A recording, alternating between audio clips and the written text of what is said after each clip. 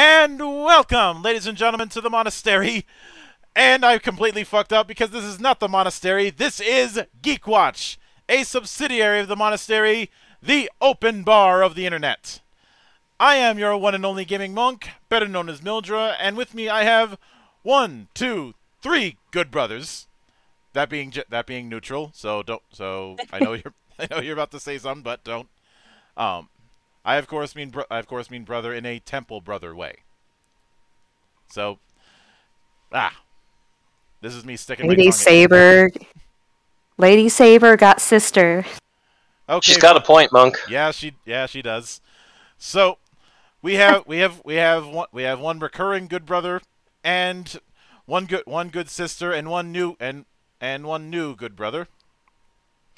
So first on the good sister end, since she decided to call attention to herself, because I guess the loudest things come in the smallest packages. I'm giving you a look, just so you know. I know.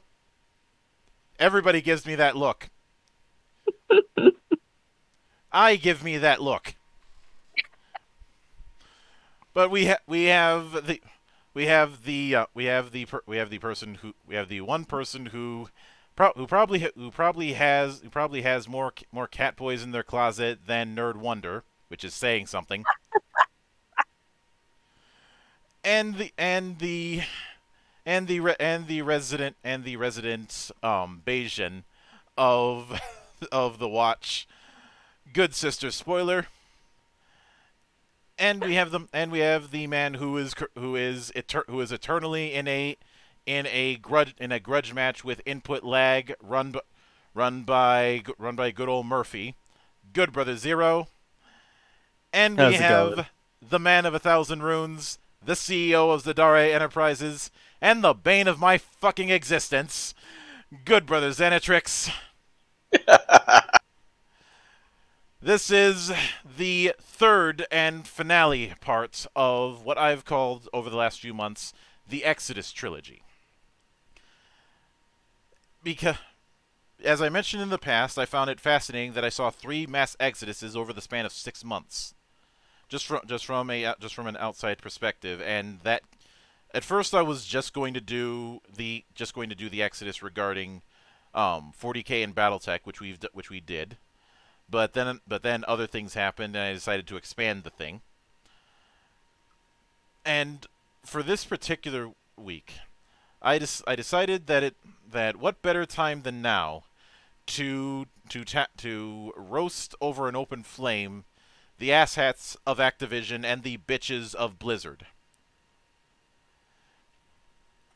I may as well call them that because I'm pretty sure everybody in that place is in the doghouse these days. Gender equality, monk. Gender equality. Yes, we hate both genders equally. Mostly because we hate everyone equally. What's a mood?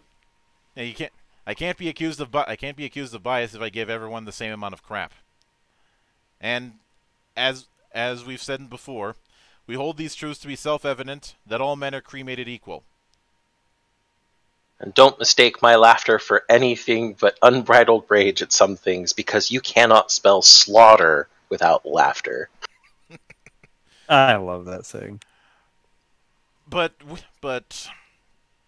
and truth be told, this was something that I figured I was going to have to do eventually. Then the lawsuits happened, and I was like, well, time to accelerate my plans and start calling audibles again. Because this week, in our finale of the Exodus trilogy, we have what I call Migrating from Azeroth to Hydaelyn.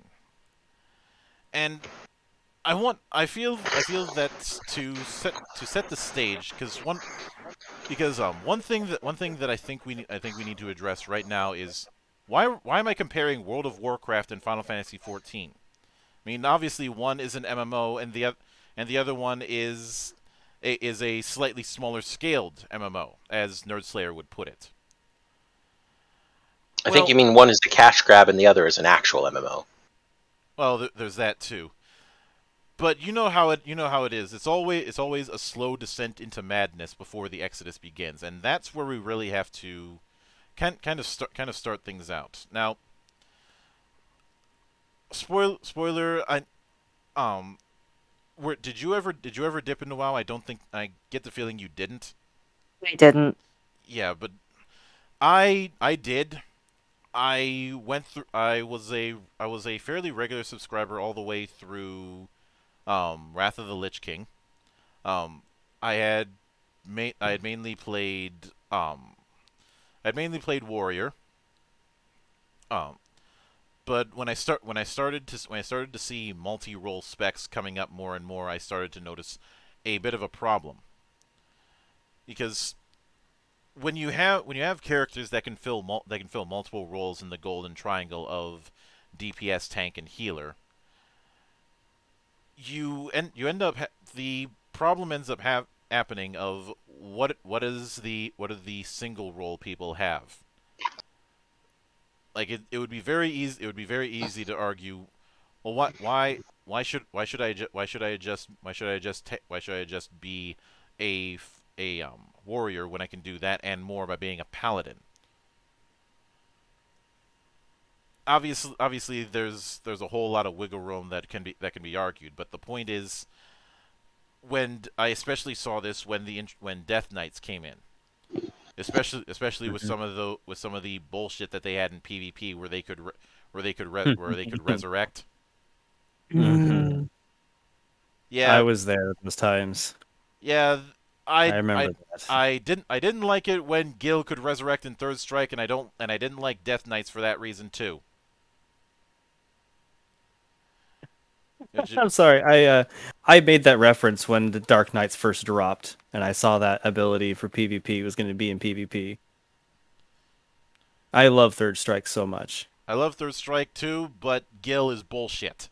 Yes. Yes. He is. Yes. He is SNK levels of bullshit. Would you say he's Geese Howard levels of bullshit? No, but no, not close. that far, but not far off. I don't even think he's Orochi levels of bullshit. He's Wolfgang Krauser levels of bullshit. Still SNK bullshit, but on the low end of it. Yeah, I can agree with that. So not quite Tri-Ace hidden boss levels of bullshit, then. No, that's just a death march. But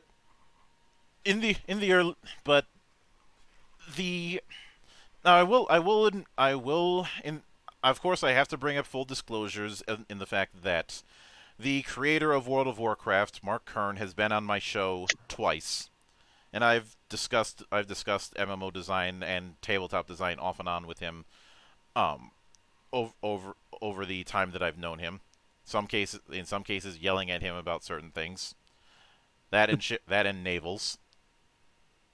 It's Naval Friday now, by the way. Did you see he changed the rules? Yeah, I did.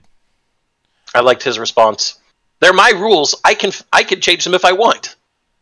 Missed opportunity. He should have used the Darth Vader reference.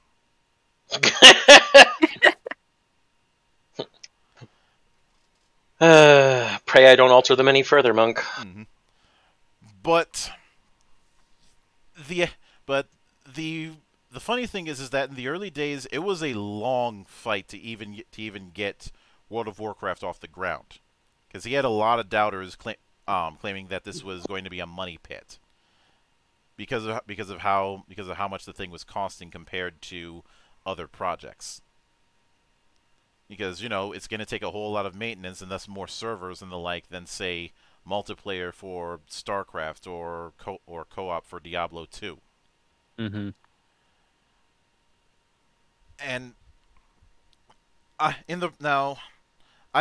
will admit that in the last few months I did a fair amount of research, and there's a few names that I want to thank for helping me get a grasp on the development and passage of time when it came to Warcraft. When it came to World of Warcraft. That being Bellular Gaming, Asmongold, and Mad Season Show. Because obviously if I'm going to be doing this kind of research, I want to get multiple perspectives. But but Zero, did you start in vanilla, or did you start later? I started about mid to halfway, about mid to end of Burning Crusade. All right, so you saw so that unfortunately means that you missed out on the Blood Plague. Yes, I did. I remember hearing about that around when it happened because I had a bunch of friends playing in vanilla. A coding oversight so bad the CDC still uses it as a model for a pandemic. And Yep. I think Mark had mentioned that he had warned them about that thing before, about that little issue before he left. He was already gone when it happened, but he had said, guys, maybe you should look at this whole thing with the pet. And nobody did, and then everything happened that went down. And I know that they tried to recreate it with Wrath, but you can't recreate something like that. Now, do you recall what spec you mained back then, or was that reaching too far? Oh no. I mostly played Shaman Healer or Elemental Shaman if I wanted to do DPS. Other than that, I played Warrior. Oh, so you were a man of taste. Yeah. If you picked Druid or Rogue, I would have said okay, so you're a fuckwit. Yeah, no, I actually I don't like I never liked playing a Druid. But when it came to there was certainly a lot of pushes forward when it came to Burning Crusade, and then later on with Wrath. When Wrath went down, you had mentioned having certain issues with Death Knights. So what I'd be curious about is what was the canary? Did you see? Some people have said that there was a bit of warning signs of what was to come with Wrath. Did you see that in hindsight? I would say when I look back at it, I saw it, but I never paid attention to it. Because I saw the Death Knights, and I just pretty much was like, well, this is going to be a broken-ass class that everyone's going to play. I'm going to steer away from that. Yeah, it's as odd as this may sound, Death Knights kind of reminded me of the Jedi problem. Did you ever play Star Wars Galaxies? I never did, no, but I do know what you're talking about, yes. Yeah. The only reason that Jedi showed up in that game in the tail end of its life cycle is because Sony forced Ralph Koster's hand. He didn't want them in there. And his reasoning, which I think is a good reason to say no to that, is that they would be an alpha class, in his words. Oh yeah, easily. And Death Knights, especially given all the hype regarding the appearance of the Lich King himself, that was people were going to be flocking to that.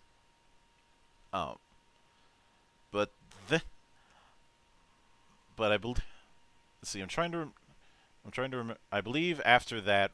I believe after Lich King. I believe that was Mists.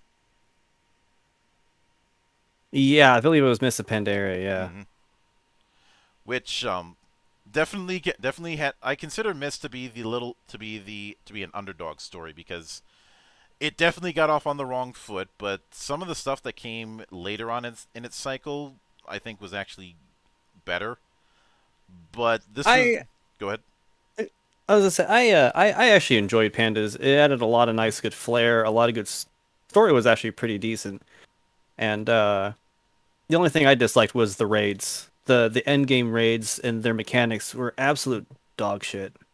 And it's I think we should get into that for a bit. What in your opinion, what made a good raid back in WoW, and what made a bad raid? Well, I didn't do a lot of raiding back during that time. I've honestly done more that stuff, think later on. But actually, it was Lich King when did all my reading. But for me, when it was Pandas, it was everything it was very like story driven. Like you had to listen to lots of talking, which in Final Fantasy they make that work, but we'll get to that obviously later. It was also like some of the mechanics were like, if you do not do this exact thing, everyone has to do this exact thing or be at these exact moments. And if one person screws up, it's a complete wipe. That is bad. If you should be allowed at least a couple mistakes before it's like, oh, well, okay, not enough DPS, now we wipe. It was just like, if everyone wasn't on point, you got heavily punished and it just made it not fun. I'm pretty sure you probably heard some people defend it saying you got to pay more attention. I remember hearing that, I remember hearing that a lot in operations in the Old Republic. Like, how do you prog that? It's one particular there's a term that I've used when it comes to discussing difficulty that I call hand braking. Zan, if you don't mind, could you give them the skinny about what hand braking is? Handbraking is essentially the opposite of railroading.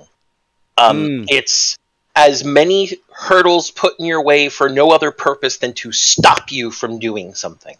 Like a handbrake on a car. Yeah, I got you. Another interpretation is when you have an obstacle where the solution is far too obtuse for you to come up with the solution naturally.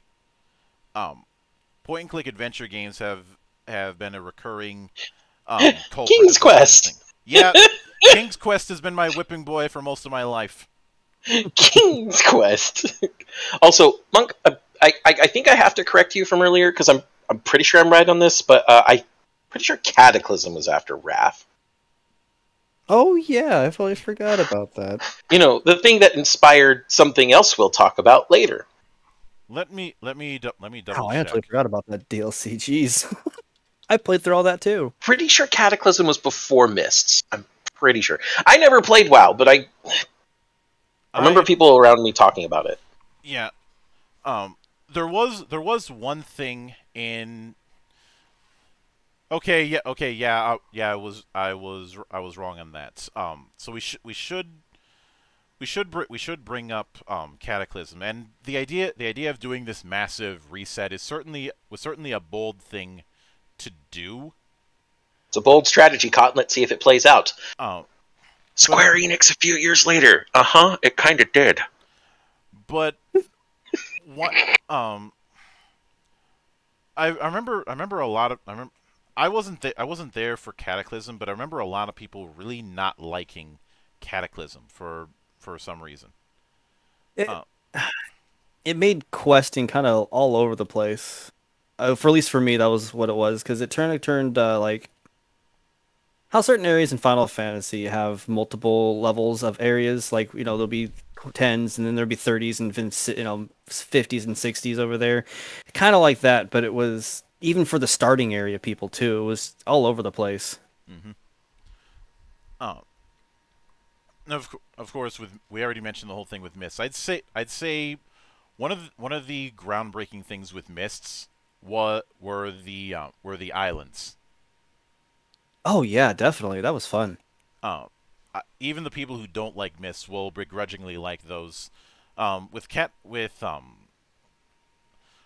I get the feeling another issue that people may have had with Cataclysm, and maybe you had this as well, is just because of that event, a lot of the visual variety ended up getting down back. Yeah, I remember that. Yeah. I don't think it bothered me that much, but it was kind of a letdown. The main reason that I bring that kind of thing up is one of the things that Blizzard was very good at is visual design and visual variety. Yeah. So having a whole lot of wasteland in that is not going to be as interesting. That's not to say that you can't make Wasteland visual appealing, because Kasher and Sins exists, as well as Nier. And looking at any part of the Thanalan wastelands in JFF14 again. Like it can be done. It's just not gonna be easy. Mm-hmm. But there is one thing that I did notice in my research and drawing from my experiences that I'd be curious your take on this, but I can't help but get the feeling that having so much of an emphasis on gear progression was setting up for problems down the road. Oh yeah, easily, and it kind of just reminded me of one of I don't remember who the interview was with, but they had like a Q&A thing, and when they were asked about how they were gonna fix World PvE and just the damage numbers, because some of the mobs out there were stronger than hardest raid difficulty stuff, and literally the response was just, "Oh, take off your helmet of the Azeroth, and everything will work out just fine. Take off your glamour, and you'll do fine." It's like, That is the most tone deaf. I didn't even know about that. That is I can send you the video I saw it, and it was a comparison of Final Fantasy 14 versus World of Warcraft when it comes to apologies. Oh, they probably brought up the "you don't want that" thing, which we'll get to that in a minute. Don't you have phones? That's a whole different franchise, idiot. It's a whole different franchise, but the same company, asshole. But I didn't really notice this until Pandaria, because like I said, I skipped Cataclysm. But there was one major change that I saw as a Canary, and I'm curious if you saw this as well, Zero. The rapid shift away from away from talent trees into this slot-like system that was also being used for Diablo 3. Yeah, I noticed that. I remember that. Done in the name of streamlining, and I felt that it was a bad idea, because you're diminishing the value of individual leveling, and that the fact that people want, and this is something I've criticized D&D devs over. People want to personalize. When you bottleneck their ability to personalize in the name of making things simple, all that you're doing is you're forcing them to play the same character builds more often than not.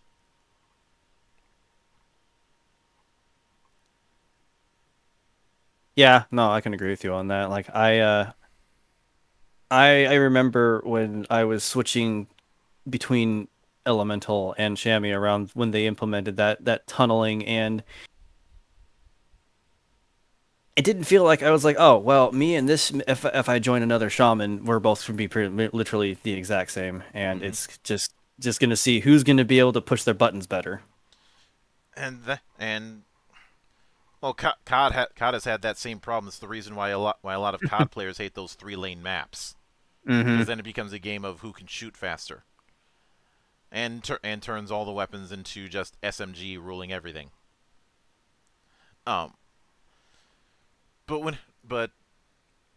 when it came to, and one would think I would have been more all over Mists, because that introduced the monk class, and well, I got to break my gimmick. Although when it came to the specs of the monk, the only one that I ever really played was Brewmaster, and that is probably the best. It was. But then of course there was Warlords of Draenor, and by that point were you out of the game by then, or did Warlords of Draenor was the last one I played. Yeah, that one was. Go ahead. It was bad, but it was with Cataclysm, with the release of Cataclysm, I saw the it's like, oh, I always made the joke, and it really came true that, well, Blizzard is just now going to become the next Call of Duty with their expansions. Yeah, because they started doing this whole thing of releasing from Catac. Well, Every 2 years. yeah, every 2 years, which is kind of funny because there was only a 1 year gap between Burning Crusade and Wrath of the Lich King. Mm-hmm. But then after that, they decided to do this 2 year cycle, which, Yeah, it was. So it was also, you could tell the quality was drastically dropping with each one too, compared to like Lich King. Probably because they didn't have enough time. Because it's not just the expansion; it's all the patch episodes in between them. Mm-hmm. Exactly. Yeah. And when you only have a 2 year gap, you don't have as much time to do those patch episodes. I give BC and Wrath a bit of a pass on this because that hadn't really been established yet. Yeah. But obvious, I'd say one other problem that ended up happening is trying to dial back on elements that would encourage exploration, like the way things like LFG and LFR worked, looking for group and looking for raid. Mm-hmm. Because you could just put your name in that and then be on a waiting list instead of going out there and finding people. Again, FF14 proves to have the better implementation of the same idea. Yeah, but we'll get to that. Mm-hmm. Now,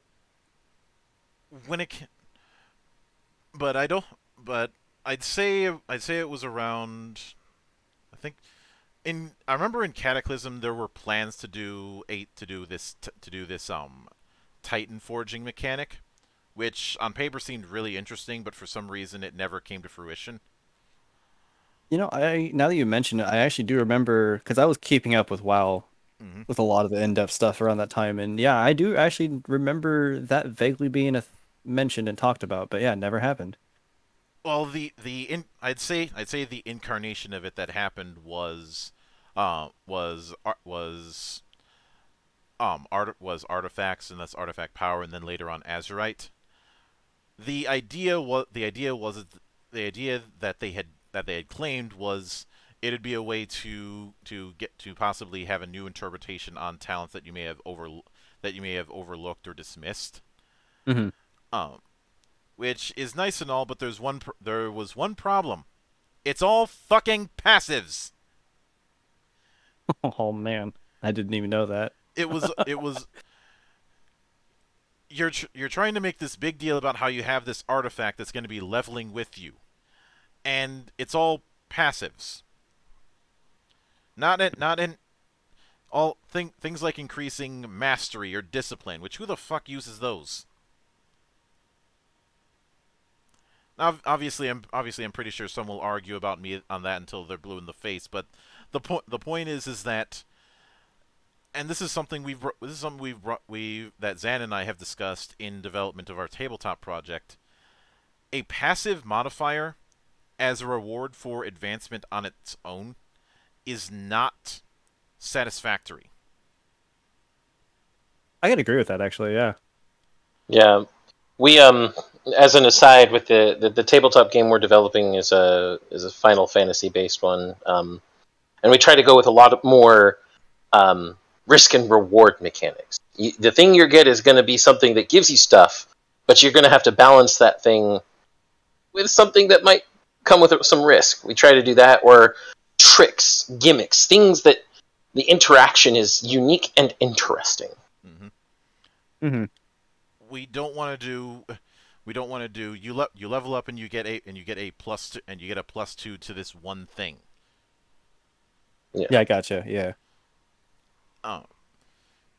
Now, I do find it funny that Warlords of Draenor was the one that was so bad that they publicly apologized for. And there were some good things. Obviously, the Horde had the better story, but that's not saying much because the Horde always has better stories. Yup. When there is a story. Mm-hmm. And there were some interesting raids, but the problem was there was a whole lot of stuff that was just left on the table. off the table. It seemed that Legion was them trying to course correct, but unfortunately for me, Legion will always be remembered as the one that gave us the infamous "you don't want that" moment when somebody asked about legacy servers. Since, well, the original Guild Wars servers are still up, and I think there's other games that do legacy servers or the like. Wasn't it also shortly after Nostalrius was closed by C&D? Yes, it was. And then vanilla became a thing a few years later. Yeah, and but unfortunately the big problem with Classic was a lack of support. Of course, it was a lack of support. They didn't think anybody actually wanted it. No, they underestimate. They ended up filling up their servers way too quickly. Yeah, like I said, they didn't think anybody actually wanted it. They were making Classic as a way to shut up the dissenting voices and get on with what they wanted to do. And then all of a sudden, there's such a huge influx. Like, servers crashed. Oops. You'd think that having Mark deliver thousands upon thousands of signatures would have been a hint. Oh, they don't care about Mark anymore. Are you kidding me? The current Blizzard would tell Mark to fuck off. Well, Ian I would say something about Ian, but I'm told it's in bad form to mock the disabled.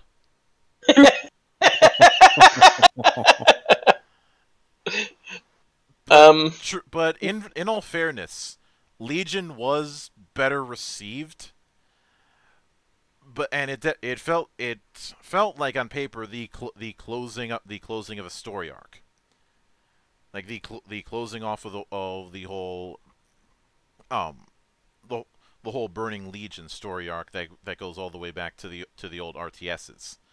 Mm-hmm. But speaking of the old RTSs, they tried to do a soft reset with Battle for Azeroth, and evidenced by the fact that the cover art for Battle for Azeroth tried to call back to the old Warcraft Orcs versus Humans RTS, and this is where you started to see a lot more solo elements. That and they rechristened Artifact Power as Azerite, but the problem was that you have an MMO where you're doing a whole lot of solo stuff. I mean, again, Final Fantasy XIV has a lot of that and does it better, and we will get into that. Yeah, I just have to keep bringing it up. I'm sorry. Of course, Shadowlands has been the nadir with them going way too far into all this cosmic stuff, which is why Bellular did a 40-minute video about why the lore feels so detached. Of course, it doesn't exactly help that and you probably noticed this as well. One of the more popular characters in Azeroth over the years became insufferable. I am, of course, Sylvanas? talking about Sylvanas Windrunner. Yeah, I was gonna say you're talking about Sylvanas. Sylvanas used to be cool. Oh yeah, she used to be badass. Now it's just get that. Oh god. Now she's a Chunibyo. You may want to explain what a Chunibyo is. For the audience, sure. So Chunibyo is something that you've heard if you're weeb enough. It's a term used in Japan to literally translates to 8th grader sickness, or technically middle school second year sickness, because they have a different yearing system than us. Mm-hmm. At least in the US. I'm not going to speak for any other country. But it's a sickness that you think you're cool doing edgy, cringy things, even well after you're out of middle school, essentially. Mm-hmm. And one of the most common tropes to do with Chunibyo, the dragon in my right arm, it won't settle. There you go. That's the best example I can give. So Chunibyo, yes, Sylvanas has become a Chuni. I've seen other people refer to her as a Mary Sue, and Oh my god, yes. That's so true. And I'd say one of the I'd say part of it is the fact that she just steamrolled all the heavy hitters within the horde, and then steamrolled the Lich King. I mean, yeah, it's not Arthas, but still, it's the fucking Lich King. People were hyped up to see that fight, and it's just over in a minute. Like I said, it's the fucking Lich King. The Lich King is different from Arthas in the fact that the Lich King took the erosion of Arthas's mind and made it complete. Mm-hmm. It was not Arthas in that armor. Arthas was just the vessel. The fucking Lich King's this big, scary thing because of the fact that it can so completely corrupt someone who was previously incorruptible. Mm-hmm. And it had been doing that before he even touched Frostmourne. At least that's what's implied in Warcraft 3. Yeah. Yeah. By the way, side note, no one ever, do not get rid of your original copies of Warcraft 3 because, Reforged is still a pile of steaming shit and they still haven't restored the original on digital distribution. I know. Will forever be butthurt that because I don't have anything that has a disc reader, I technically can't play Warcraft 3 because I only own my physical copies. Mm-hmm. Way to encourage pirates, right? Although personally, what I'm salty about is the fact that in doing this, they ended up killing off the mod scene, which was. Yeah. Everybody seems to be doing that these days, though. Thank you, Take-Two, for killing most of the GTA mod scene. Thank you. Oh, who else was it that kills? It was somebody who kills mods all the time. Games Workshop went on a feeding frenzy. We've gone over that in our previous episode, though.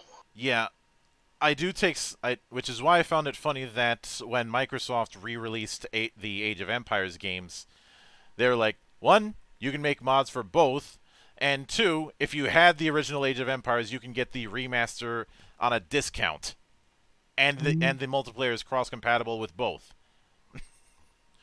So, apparently someone in Microsoft likes money and knows how to continue to keep people happy enough to pay them.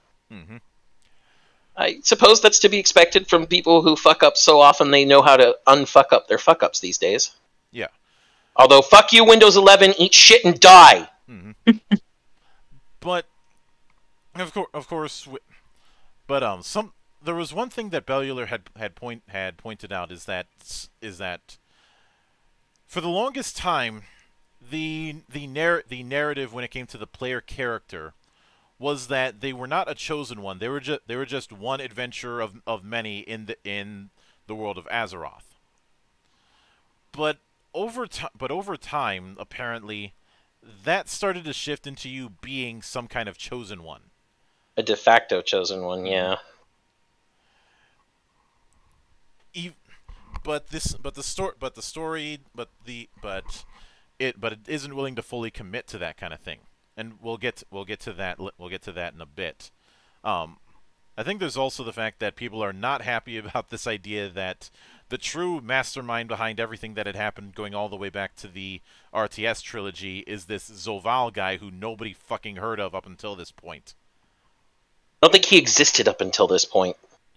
Yeah, they had tried to say that he was indirectly responsible through some 4D chess bullshit in causing the fall of Arthas and the creation of the Burning Legion, but nobody bought it for obvious reasons. It's flattening the world. Not only is it flattening the world, it's outright removing the badassery of all of the characters that came before by saying that they were nothing but pawns and never realized it. Mm-hmm. You know what it reminds me of? What? Harrison Bergeron, the handicapper general.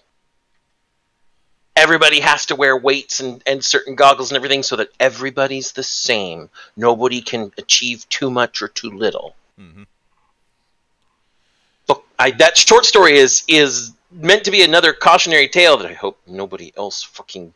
I swear to God, if anyone out there thinks that even Harrison Bergeron should be a manual on how to run the world, I'm gonna find you and give you a Claymore enema. Which Claymore? Guess which. Both, bitch. There's a reason it says front toward enemy. I'll put the front in your rear. Claymore enema. Motherfuckers. But there is one elephant in the room with WoW that is controversial, and I think we have to address. In fact, Mad Season did an hour-long video talking about this. Let's talk about level boosts. Oh. I'll just put my note here that is going to be on that tick counter. Another thing FF14 does better. Ting!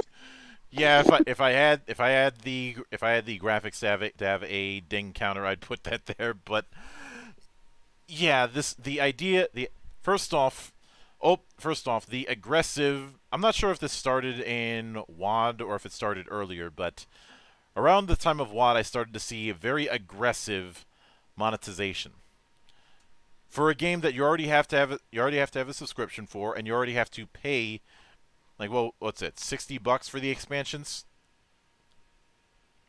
Yeah, they were 60, but I believe they finally dropped around to a reasonable 40. But even then, with the content, it's not even reasonable. Mm-hmm. And the argument has always been that the reason for these level boosts is to allow new players to jump into the expansion with their friends. I don't know about you, but I always found that argument to be bullshit, and I'm sick of companies hiding. I'm sick of developers hiding behind new players. Simply because when the game was new, and everybody was a new player, you didn't have this. Not to mention the fact having a new player level boost means that they don't experience the natural progression of their class, and thus do not learn how to play. They don't end up developing the muscle memories in terms of things like rotations, or even learning, how to tweak and play and customize. Although, at that point, customization in WoW was pretty limited.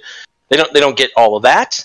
They don't get the chance to, say, go through older content that's actually still really fun to go through, and possibly earn some of those cool raid mounts or whatever. Mm-hmm. Of course, the WoW tokens now do that instead, but that's different. Which here's something I find funny. Real money trading is bannable, but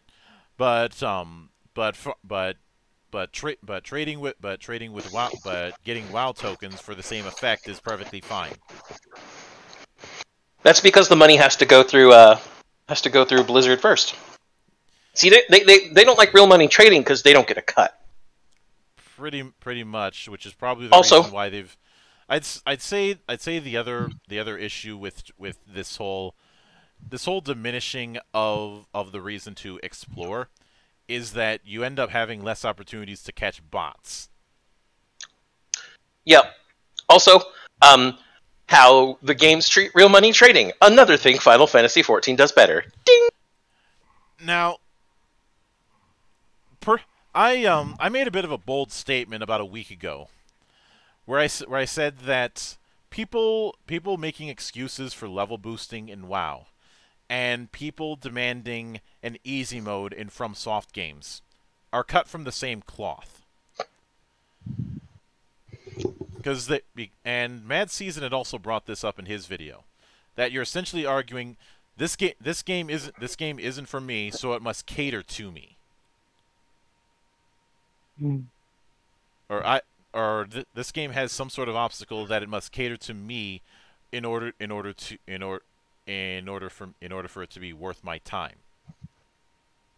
Essentially, instead of accepting that not everything can be made for everyone, and in fact, not everything should be made for everyone, you instead want to force everything to be made for everyone.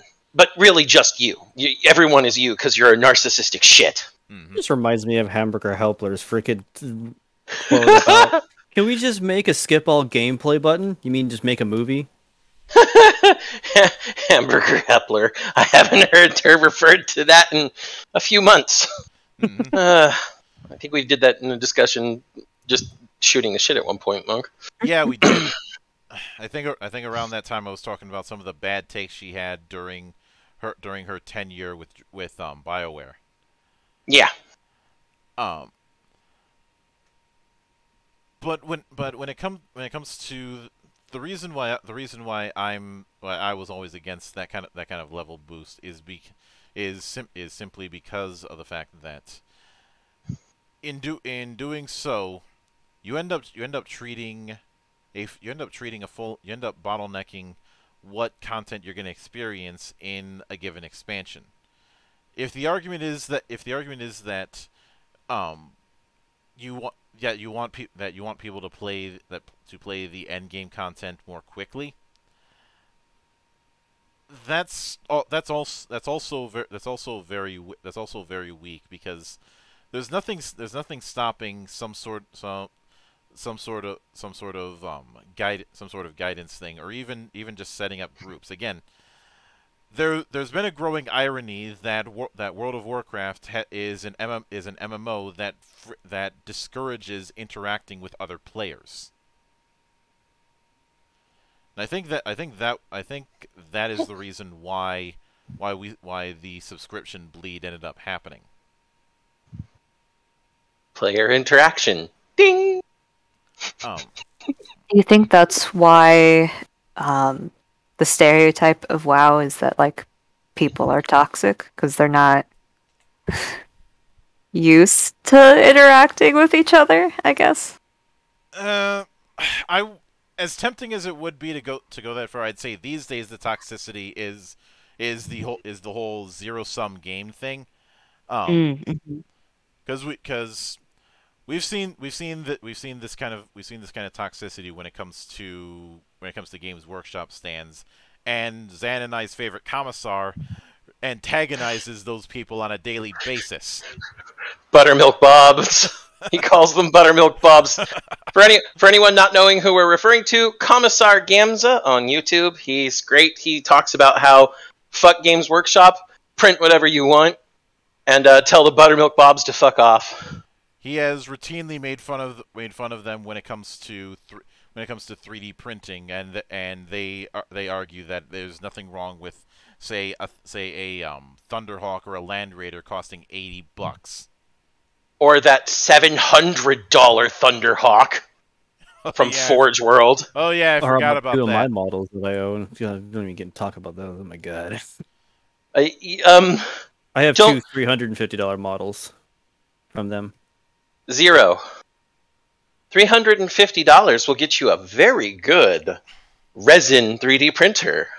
You want to know something funny? I actually didn't pay for either one of them, and I have a double of another one that I bought from China for $50. Right before the company went under and got cease and desist on their products. Oh, fun. Yeah, I got lucky on that. Indeed. But the whole thing is that there's a sense of entitlement. Oh yeah. With current, I would say current fans of WoW, the few fans they have left. Not only entitlement, but also some degrees of cult shaming of anybody who has doubt. You mean like how they tried to shame Bellular and Asmongold? You guys moving to FF14? Ha! Yeah, okay, chickens. Stop having fun! that was the reaction. Yeah, pretty much. That was a fucking reaction. Also Pyro, right? Pyro and Jesse and everybody. Yeah. Everybody that bled over that was major WoW streamers. I think wasn't Jesse one of the ones that Asmon followed? Like he watched her having so much fun and was just like, let's go do that. No, I think it might have been Zepla. Oh no, you're right. It is Zepla. But an aside I do need to make about the word entitlement and entitled.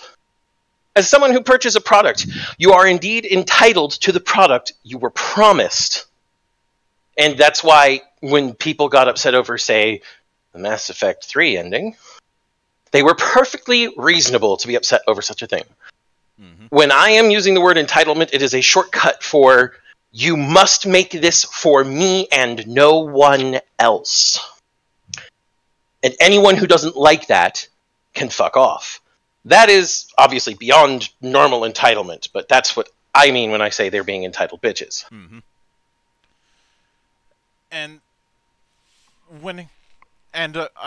of course some of the more obnoxious were the ones who were trying to pull some sort of emotional blackmail. The whole, oh, you just want WoW to die, or why are you taking food off of their table? Pro tip, don't do that. Especially don't do that around me, a guy who does not give a fuck. My response will be to look at you and give you the Chad face and say, yes. Because you'll then rage at me, and I will soak in the salt. Mm-hmm. Bathe and bask in its glory.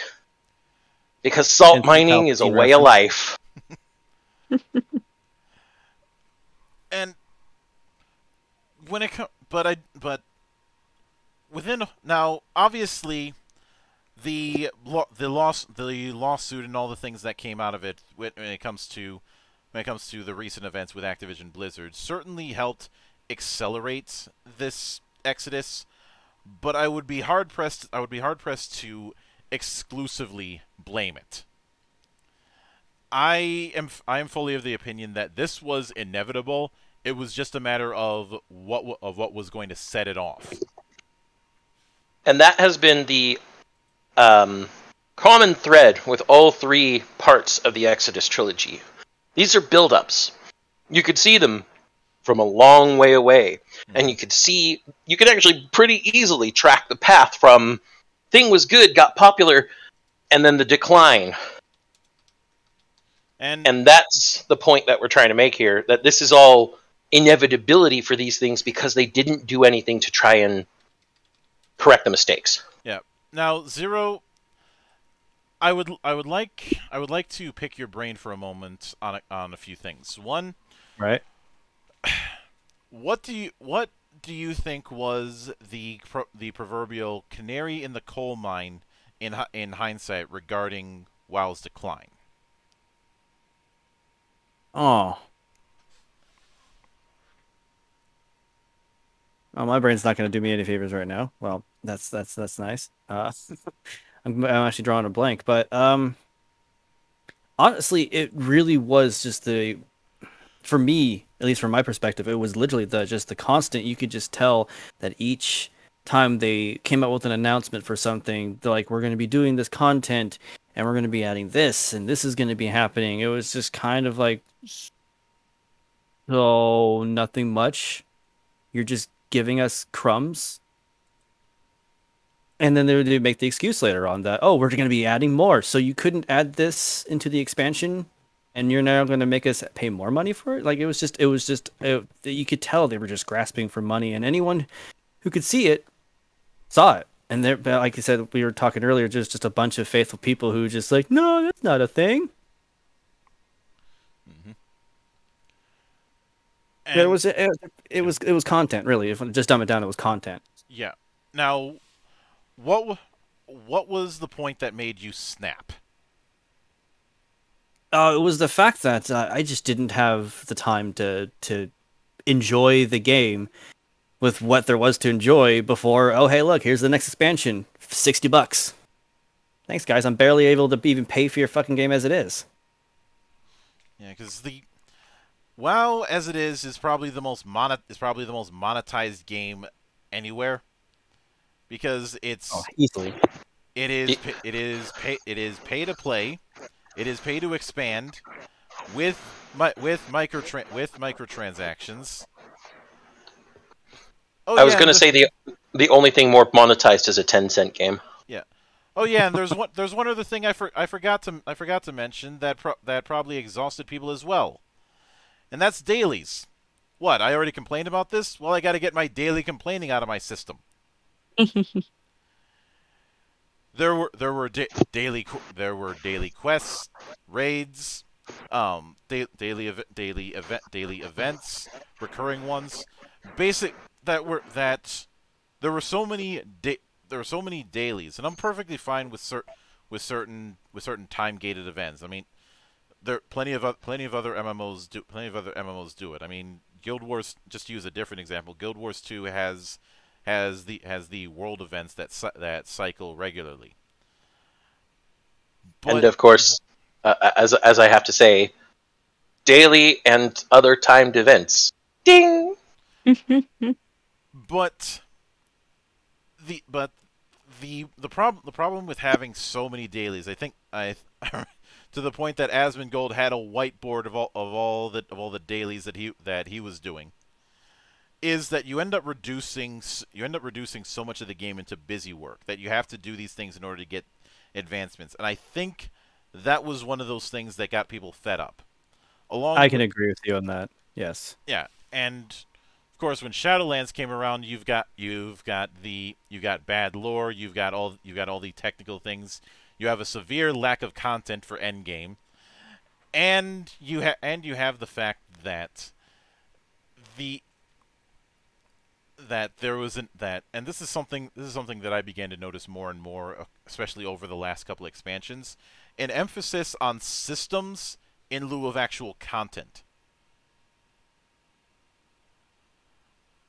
You know, whether it be Azeroth, whether it be Runes of Domination, whether it be Covenants, whether it be artifacts, a bunch of subsystems that amount to very little. A bunch of subsystems introduced wholly separate from the main system that don't really feed back into it and are wholly irrelevant when the new subsystem comes along. We've briefly touched upon that subject before in previous Geek Watches and other podcasts we've done, and we've actually once referenced Joshua Strife Hayes and his video about parasitic gameplay versus symbiotic gameplay, and this is a perfect example of parasitic gameplay. Mm-hmm. And I do think for the purposes of the audience, you should explain what is meant by parasitic gameplay. So, as I said there on that small little diatribe, this is a set of subsystems that are introduced to the game that have no way to give a feedback loop into the main system except in the most superficial way. And in doing so, when the next subsystem is introduced in the next content patch, expansion, whatever it might be, that old subsystem is irrelevant and goes by the wayside.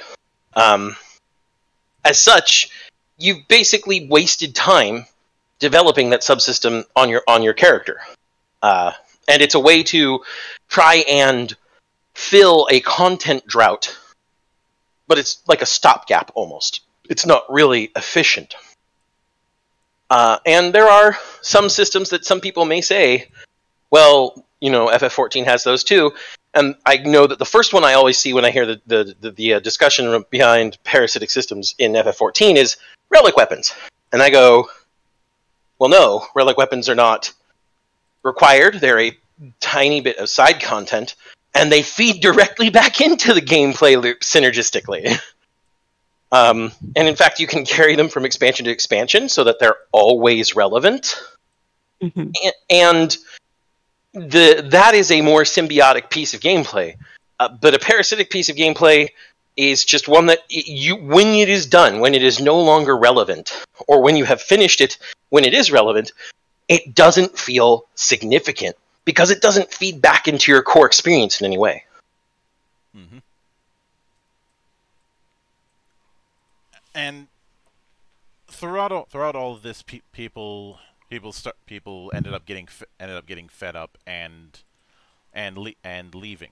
And there had already been a a bleeding of subscribers, which I remember saying at one point that no WoW killer is going to actually survive. If anything's going to kill WoW, it's going to be itself. So far, I've been right, but I had said this before A Realm Reborn was even announced, so I had no way of knowing. And looking at how it is now, where they're lucky where they're coasting along with what, 2 million. I don't know. I'd have to be Flutter to go and find out. Yeah, and after a while they had said that they would no longer be displaying sub numbers because there are better ways to track progress, which Mad Season had a field day with, saying, yeah, the Detroit Lions the Detroit Lions don't need to measure how many wins and losses to determine success. Okay, I decided to be Flutter for a second. It looks like as of now, active players is around 6.6 million. Which, considering that it was close to that it was hovering around 20 million just a few years ago, that is a massive drop from where it was. Yeah, that's big. Dang, I didn't even realize it was that big. Mm-hmm. Yep. But I don't want all those people to suddenly not have their game. But the fact that I kept seeing video after video of people saying, I'm done, I'm moving on to something else, I find that very alarming. I won't say worrisome, because I'm not worrying over it. I'm not losing sleep over WoW. Not heeding advice from years ago. I have to correct myself, because apparently this site is extremely because this is mmopopulation.com, and apparently I don't know how to read its graphs right. You're right at about 2.1 million is current active players. Total subscribers about 115 million. But the most damning thing of all, an activity score of 2, which is less than the activity score for World of Warcraft Classic at 4. Which is probably why they're trying to do a TBC Classic, which they already screwed the pooch on by putting MTX in it. And a level boost. It's a level boost that's 1 character per account, but it's still a level boost.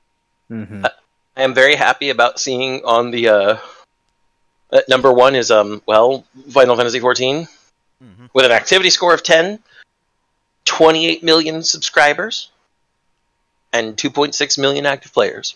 Yeah, which is a much bigger but those are the same numbers. Yeah, compare that to total subscribers. If we were to extrapolate that out so that the total number of subscribers and the total number of players were comparative at the same ratio, that's 5 times as many for Final Fantasy. This is why looking at just 1 column of numbers or 2 columns of numbers without context is a bad move. Or why statistics is the 3rd lie from Winston Churchill. Lies, damned lies, and statistics. Now, now, when it comes to the transfer between Azeroth and Hydaelyn, I will admit that I have a bit of a unorthodox position, because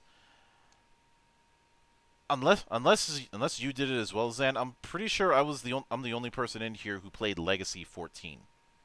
I played Legacy 14 on a friend's account. I never got to play it and own an account myself. But yes, I do, in fact, remember Legacy 14. Yeah.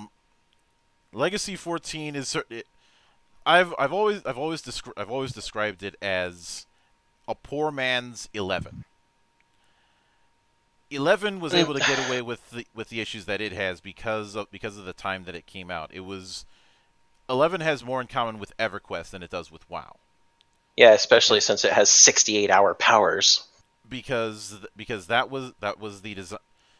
A game like 11, and was made when there was a very sandbox centric design, and especially I would argue was made more for internet cafes than anything else. I can agree with that. I never got to play FF11 at its height, but I have played it. Good game. I will not lie. Very good game. It is from a mindset of when real time and the time inside your MMO should match, for one. And so powers that take 2 hours to recharge take 2 real-time hours to recharge. But, you know, they were also extremely powerful. Different things were super powerful. Although Benediction was, what, a 6-hour power? Yeah. Imagine if you could only use Benediction once every 6 hours, healers. There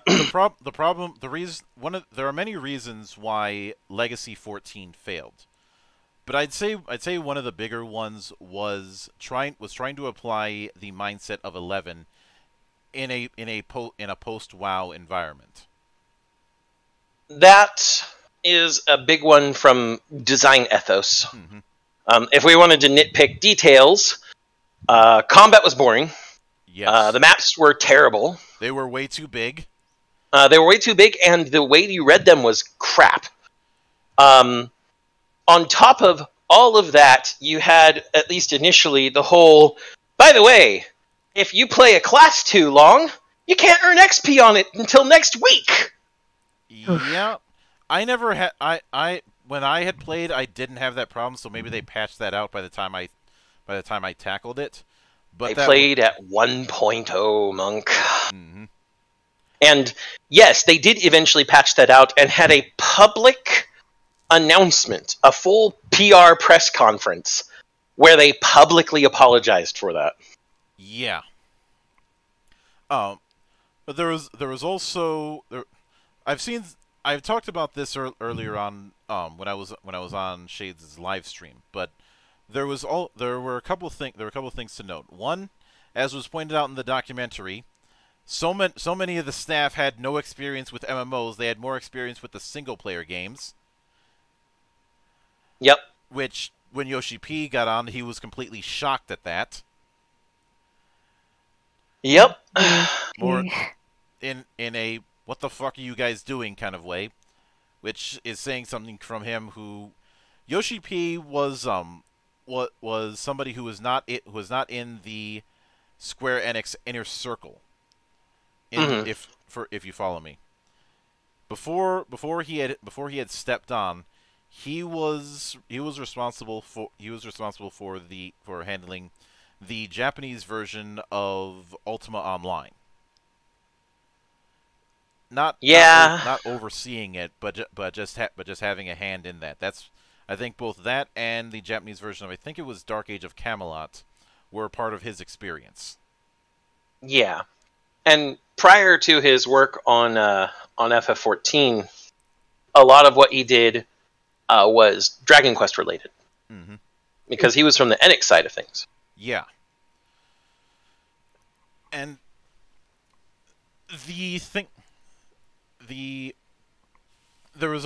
but when it comes to the emphasis on graphics, this requires a bit of context, because it's easy to say, "Oh yeah, they focus too much on graphics." I mean, it's Square. No, it was focusing too much resource on the wrong things. Like having it where a potted plant would have as many polygons as a player character. That's something that you could possibly get away with in a single player game. You can't get away with that in a multiplayer game. You can't even get away with that in a single player game, Monk. I can think of a very very poignant example of where this sort of polygon count mix-up has occurred and caused the game to crash and burn. Well, partially. Yandere Simulator, where a toothbrush has nearly 3,000 polygons and a human character only has like 300. Yeah. By the way, Side note, Yandere Simulator did release as 1.0 and did so just a little while ago. So that was a fucking trip. But now he's going to rebuild it from the ground up. Mr. Bones' wild ride never ends. Please let me jump off to my death. No, you don't take fall damage because you're still playing the unholy combination of Zen from Half-Life and the Chasm from Doom 2.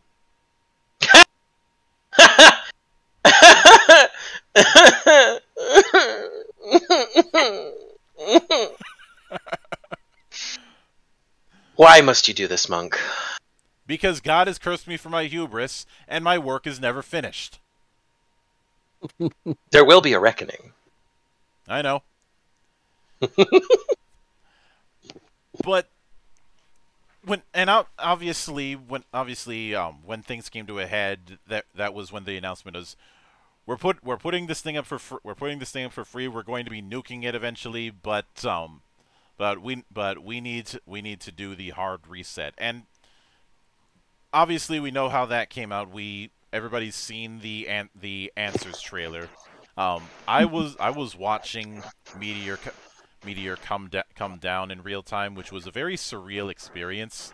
I think the only thing that came close to replicating that was, and this might be a little bit on the nose, Majora's Mask. Yeah, but even then, I say that. So for anybody who was there at the shutdown of the servers for Legacy, you all remember that point where everybody was counting down and you'd get the errors that you couldn't connect to the server anymore, that it was having stability issues, which was actually planned status messages, I might add. There was no really connection issue with everybody's connections because everybody was getting the same message. Mm-hmm. And then the clock hits 0 and the full Answers animation, the full CGI, this full motion video, except, it's a CG animation, so it's way bigger than the FMVs of the days of yore. Mm-hmm. Of the fall of Dalamud, the release of Bahamut, the destruction of Eorzea, Louis Soix saving every adventurer he could by teleporting them 5 years into the fucking future, and all of that played out. You got this almost fatalist air. Not even nihilist, it was fatalist. I think today you'd call it doom-pilled or black-pilled. I fucking hate that term. But in this case, it is relevant. You were standing there with tons of players who were either standing there or some were, facetiously dancing jigs. Some were setting off fireworks. Others were doing different emotes. There were paladins handing out random blessings, because you could use emote /bless. There were people casting random buffs. And something it reminded me of that is reflected in real life is the way the human mind suddenly switches and changes in the face of insurmountable doom. You see a giant tsunami tidal wave coming your way while you're on a beach. No way you can get away and up to where the water break is. And every one of you and the beachgoers can see it. And you know that water's coming way faster than you think it is. There are some people who are just going to freeze. They're going to go 0 emo. There are some people who are going to break down laughing, crying. Some people are going to run around screaming, "Oh my God, we're all going to die." And this was the same atmosphere. And for anyone who hasn't actually seen that, even if you weren't there when it happened, for anyone who hasn't actually seen that, there are a few good videos on YouTube where you can find it. And you could link me when I never saw that, so if you wouldn't mind linking me in the future, that'd be great. I'll definitely give you one later, Zero. But you can watch, you watch their chats, and you'll see them talking their link shells and stuff. And it's just like, some people are like, "It's been an honor to serve with you, brothers," and everybody's role-playing or not role-playing as they want. They're doing random shit that they want to do.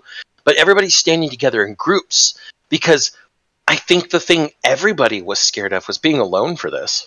It it was almost like if you were alone, did it only happen to you? Mm-hmm. So it was a fucking mind trip. Likely not something I should have experienced that particular year, but still. It was a fucking mind trip. Mm-hmm. Now, one thing that since I've gone into that, one thing that I'd like to dive into is how everybody got reintroduced to A Realm Reborn, and I'd like to start with you, Spoiler. Okay. Like, how did you get peer pressured into trying out FF14, or was the route a bit different? I don't even know if it's technically peer pressured. So I have this best friend, whose mom, like, as my friend was growing up, she played World of Warcraft and kind of casually played Final Fantasy XIV. And so she was always into both of them. Really got into the story around Heaven's Ward Stormblood, and then really fell into the story during Shadowbringers.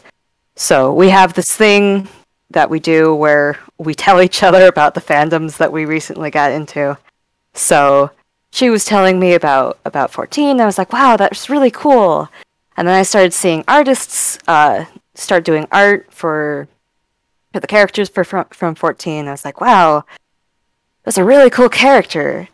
I don't currently have a computer for this, but I can see if I can get the specs for it and then maybe try out the game. So I started the game like a couple months before the absolute surge, like the peak surge, where I think I'd been playing for a couple months when they updated the free trial.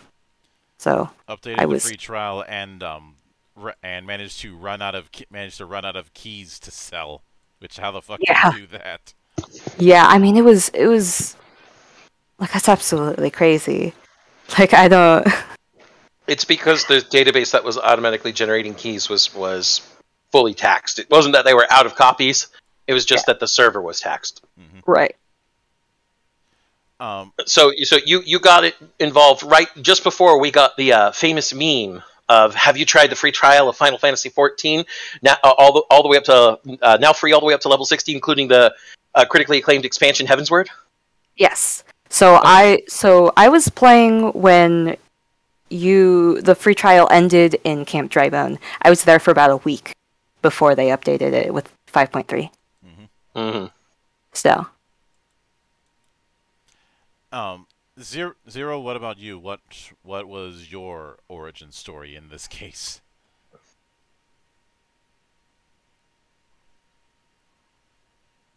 You still there, buddy?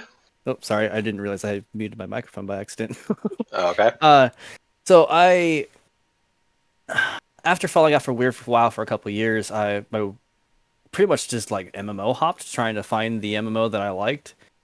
And by the time, I had always kept tabs with Final Fantasy XIV, but never had anything to play it until they finally dropped the PlayStation 4 version, and the free trial was out. So that's what got me into it, was pretty much just MMO hopping. Mm-hmm. It was also looking for something to play with my wife at the time too, because we were both trying to find the next WoW for us. I suppose it's a blessing in disguise that you ended up going with this instead of, say, New World. Yeah, no. I wasn't that interested in New World. It looks nice, but no, thank you. I've been keeping up with it, yeah. I will say you dodged the bullet. As for me, Monk, I did play Legacy, but I didn't actually get into A Realm Reborn until 2015.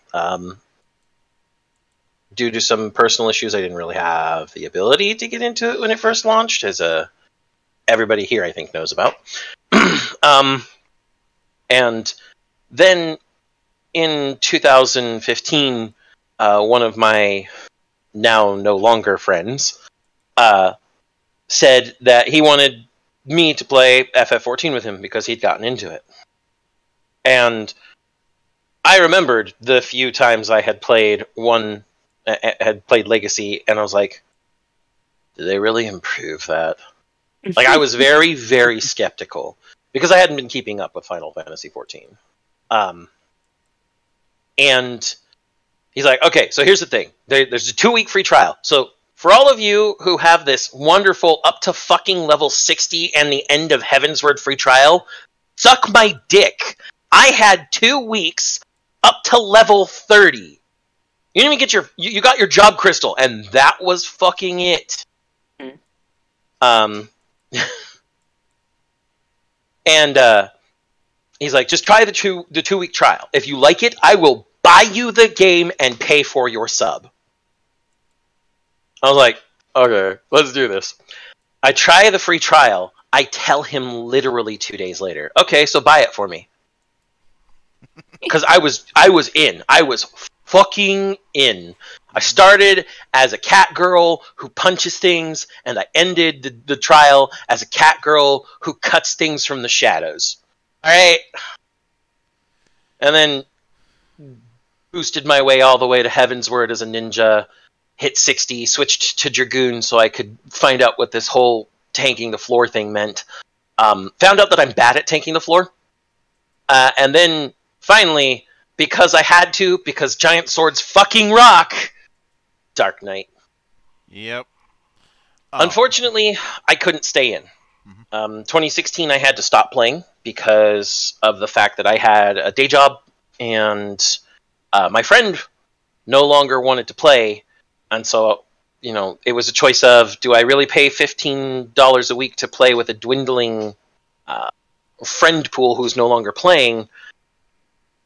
And because I was in between content patches, 3.35 I'd finished everything in 3.35, and now it was on the drip for 3.4. I felt like I was working 2 jobs because all I could do at that point was dailies and the repeatable content.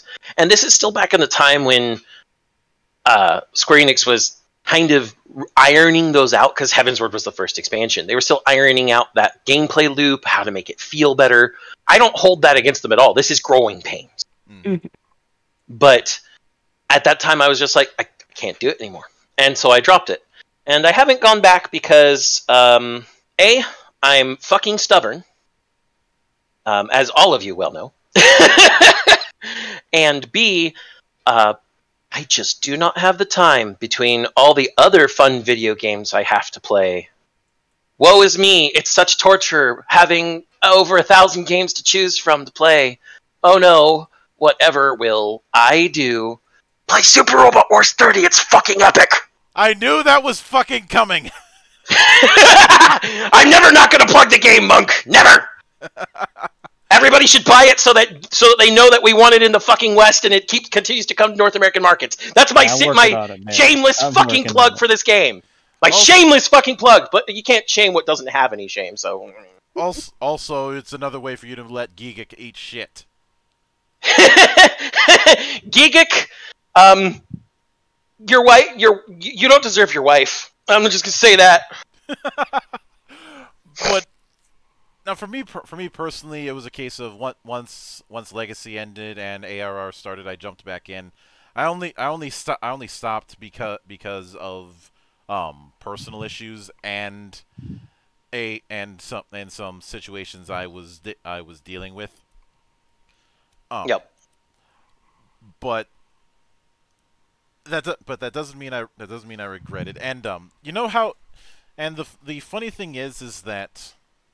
Now I didn't have a whole lot of support because I was mostly running things solo. I was jumping from free company to free company, but even back then, once you were at a high enough level where you could join a free company, I was getting invites left and right. Oh yeah, yeah. But. And of course, it probably wouldn't surprise any of you if I say that my first character was a monk. Of course. I mean, I went punchy cat girl, like I said. So, I went punchy giant guy. Rogadin or Highlander here. Rogadin. Of course, it was Rogadin.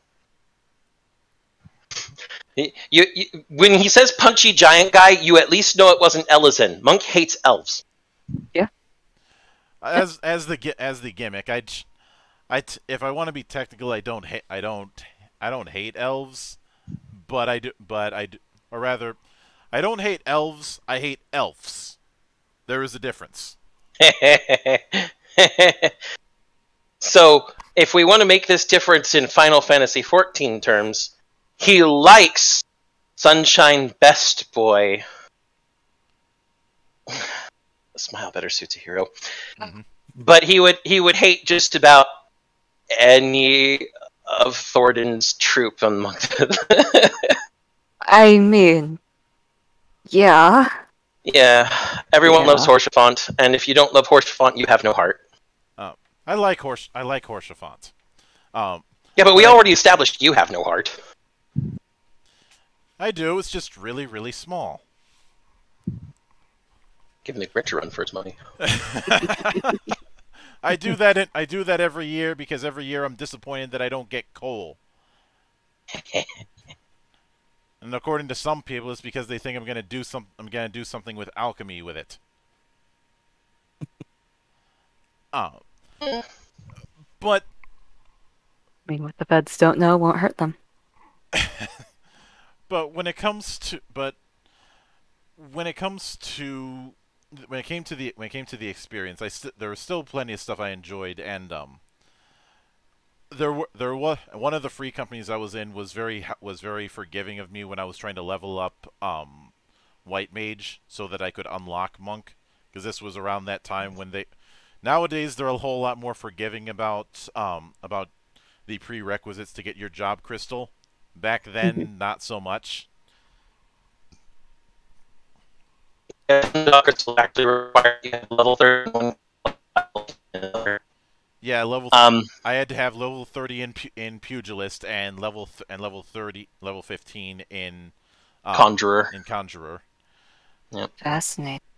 And incidentally, the names Conjurer and Thaumaturge always throw me off because when you look at the name and the implications that it has.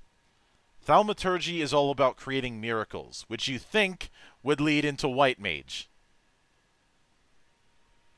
Yeah, but every time you see thaumaturgy in any sort of fiction, it's always dark magic. Which is fucking weird, since thaumaturgy is the study of miracles. I mean, granted, one can argue that magic and miracles are on the same cloth. You might have, if you're dealing with Warhammer, you might have a harder time making that claim, but still. Or rather, you can make that claim, you just might end up getting yourself shot. And then set on fire. And if you're lucky, in that order. But Conjurer is the bigger offender, because when I think of that, I don't think of White Mage. When I hear the name Conjurer. It's because he's black. Fuck off.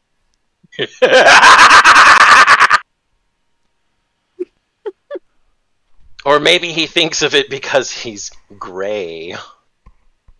Fuck off. Not only did I get the black joke in, I got the Lord of the Rings joke in! But since we did that whole dinging thing about things that WoW was doing that FF14 is clearly the funny thing is Blizzard for the longest time had a reputation of taking ideas from other games and simplifying them or making them more accessible. WoW was a perfect example of this, since a lot of it was born from EverQuest, which was not as user friendly. Speaking from experience, still not as user friendly. Even EQ2 is not that user friendly. Mm-hmm. I would like to say I would like to bring up EverQuest next for comparison, but it never happened. This is where my EverQuest next would be if I had one. But in that same vein, if you really look at it, especially with all the dings you've mentioned tonight, FF14 has been doing exactly that with WoW, taking things that people don't like about WoW and simplifying them, or making them more accessible. Let's do some comparison, shall we? Let's get the biggest one out of the way: Cataclysm, and of course, answers in the lead up into A Realm Reborn. Mm-hmm. Who did it better?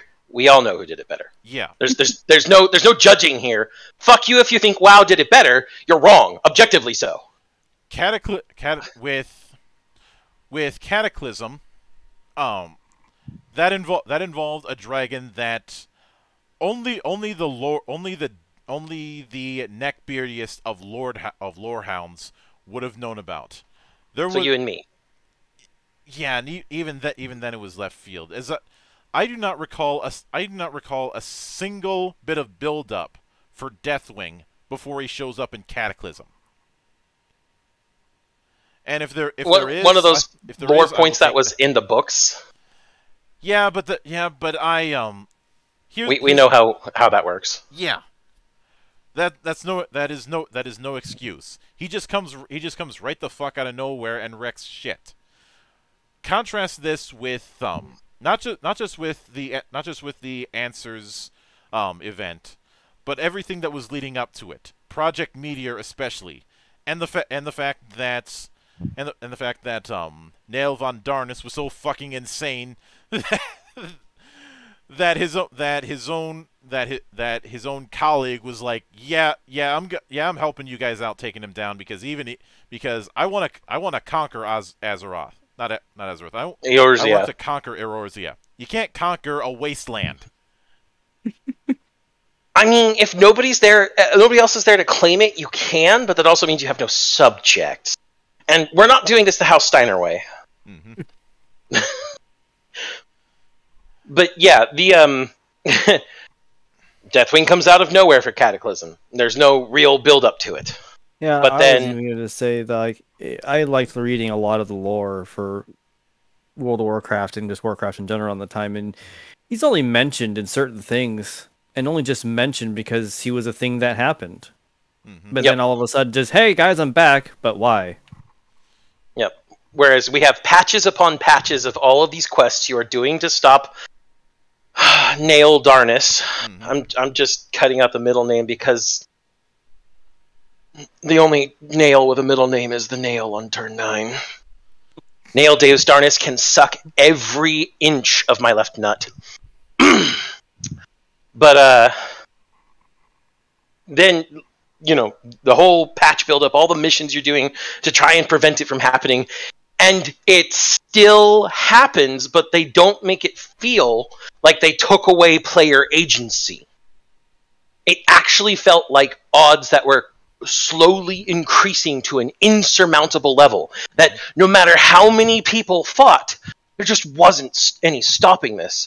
So you had to mitigate and mitigate and mitigate. And then you get the 11th hour solution in the ceiling of the 12, and you think it's going to work. You're watching the cutscene, you're like, yes! Yes!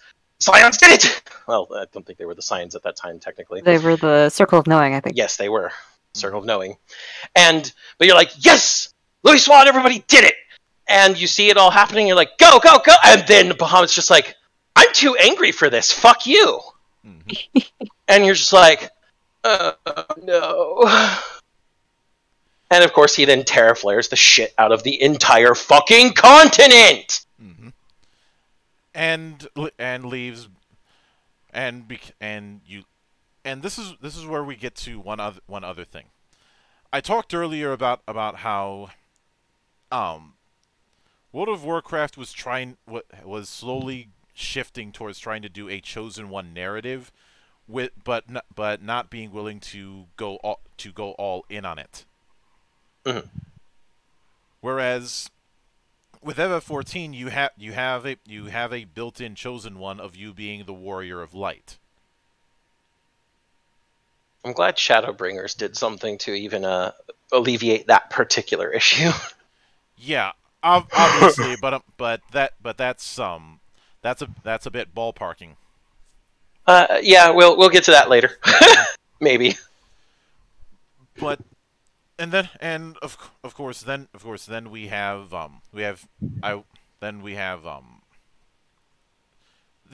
one of the funny things is you would think that I would have an issue with the lack of individual variance within classes. However, I don't.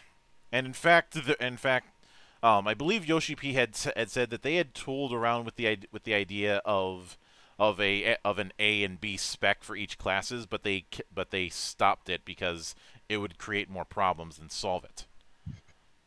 Yeah. That they were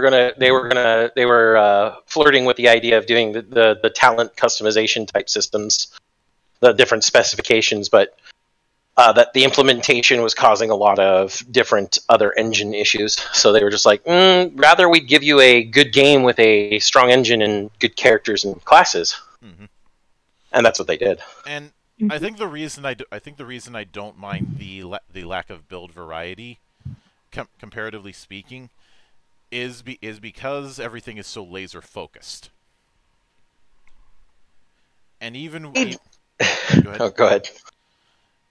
Even within that very linear setup, the way you can express yourself using the talents that you end up getting allows it to not feel as restrictive as it might appear. Could you elaborate on what you mean by laser focused? What I mean by that is laser focused on building classes around certain roles. And while there can be some side dipping, largely if I'm playing a paladin, I'm largely going to be playing tank. Maybe sometimes I can be a backup DPS, but for the most part I am playing tank, and so I'm going to be messing around with not a whole lot of with limited amounts of mobility and managing enemy enmity or aggro. If I'm playing a bard, I'm going to be focused on range DPS, moving around, and dealing with the attack and support abilities I have as a bard. That's what I mean by laser focus. Each class being purposely built for one specific role, and 90% of what they're going to be doing is built around that. Okay. On top of that, the other part of the focus there that I think is another reason that the lack of variance doesn't feel bad. Every class has its own sub-storyline.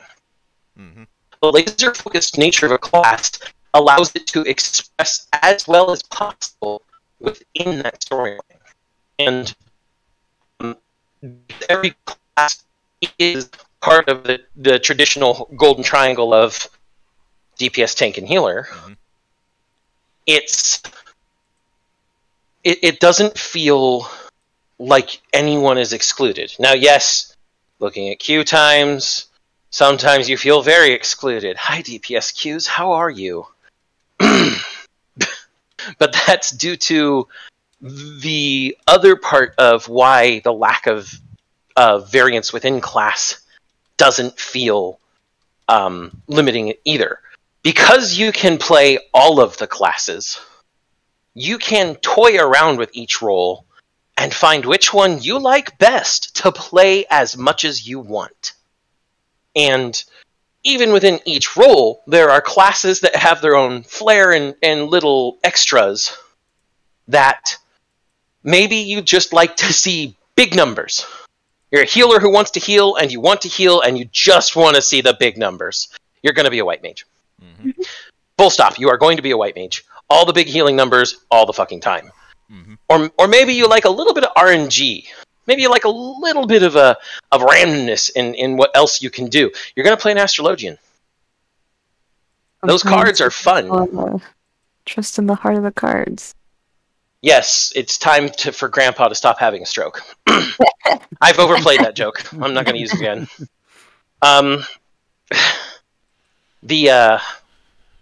Or within tanks, if you want to be that knight in shining armor, you are the paladin. You have your stances, you have your sword and shield, you stand before the darkness, and you destroy, and you help your party destroy it.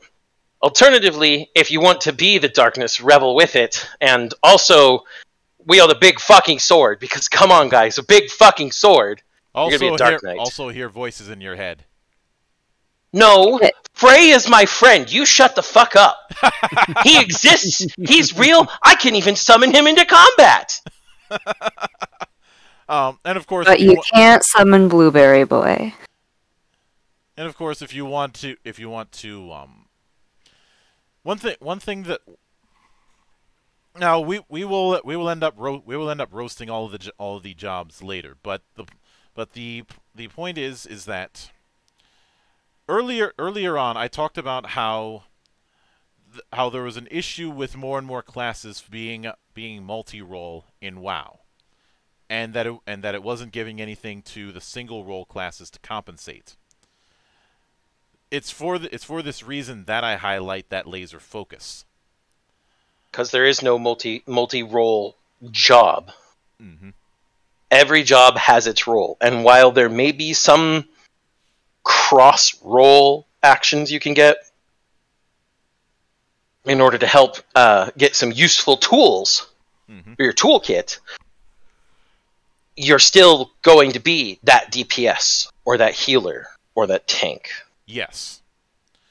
Now, when it comes to the level boost question, because I have seen people go, well, FF14 has level boosting. That particular type of level boosting only apply. One, I'm pretty sure there isn't a pay a bunch of money in the cash shop to instantly jump to a certain level. Two, it only really applies if you have a starting character from a given expansion. Like if you decide to start your character as a Dark Knight. Mm-hmm. And in that regard, it's more of compensating for the fact that there isn't a class equivalent for a lot of the classes that were introduced in the expansions. So, the level boost item is called Tales of Adventure. And what happens when you use a Tales of Adventure currently? The designated job is instantly leveled to 70. All job quests up to level 70 will be completed. All actions granted through job quests will up to level 70 automatically. The Soul Crystal will be equipped automatically upon logging back in. An item level 400 augmented Skaven weapon and set of augmented Skaven gear, excluding accessories, will be equipped automatically upon logging back in. A coffer containing a set of accessories, 50 Allegan Platinum pieces that can be sold to vendor shops for 500,000 gil will all be included in the game. Note that this says nothing about skipping the actual story of the game. Now, there's also a requirement. You can't be on a free trial. You have to be on a paid version of the game, and you have to be paying for a version of the game in which the job exists. So the base classes can all be... you can use it for any of them if you have a product key for A Realm Reborn. Dark Knight Machinist and Astrologian all require Heaven's Word, and Samurai and Red Mage all require Stormblood. And when you use it, it levels the class.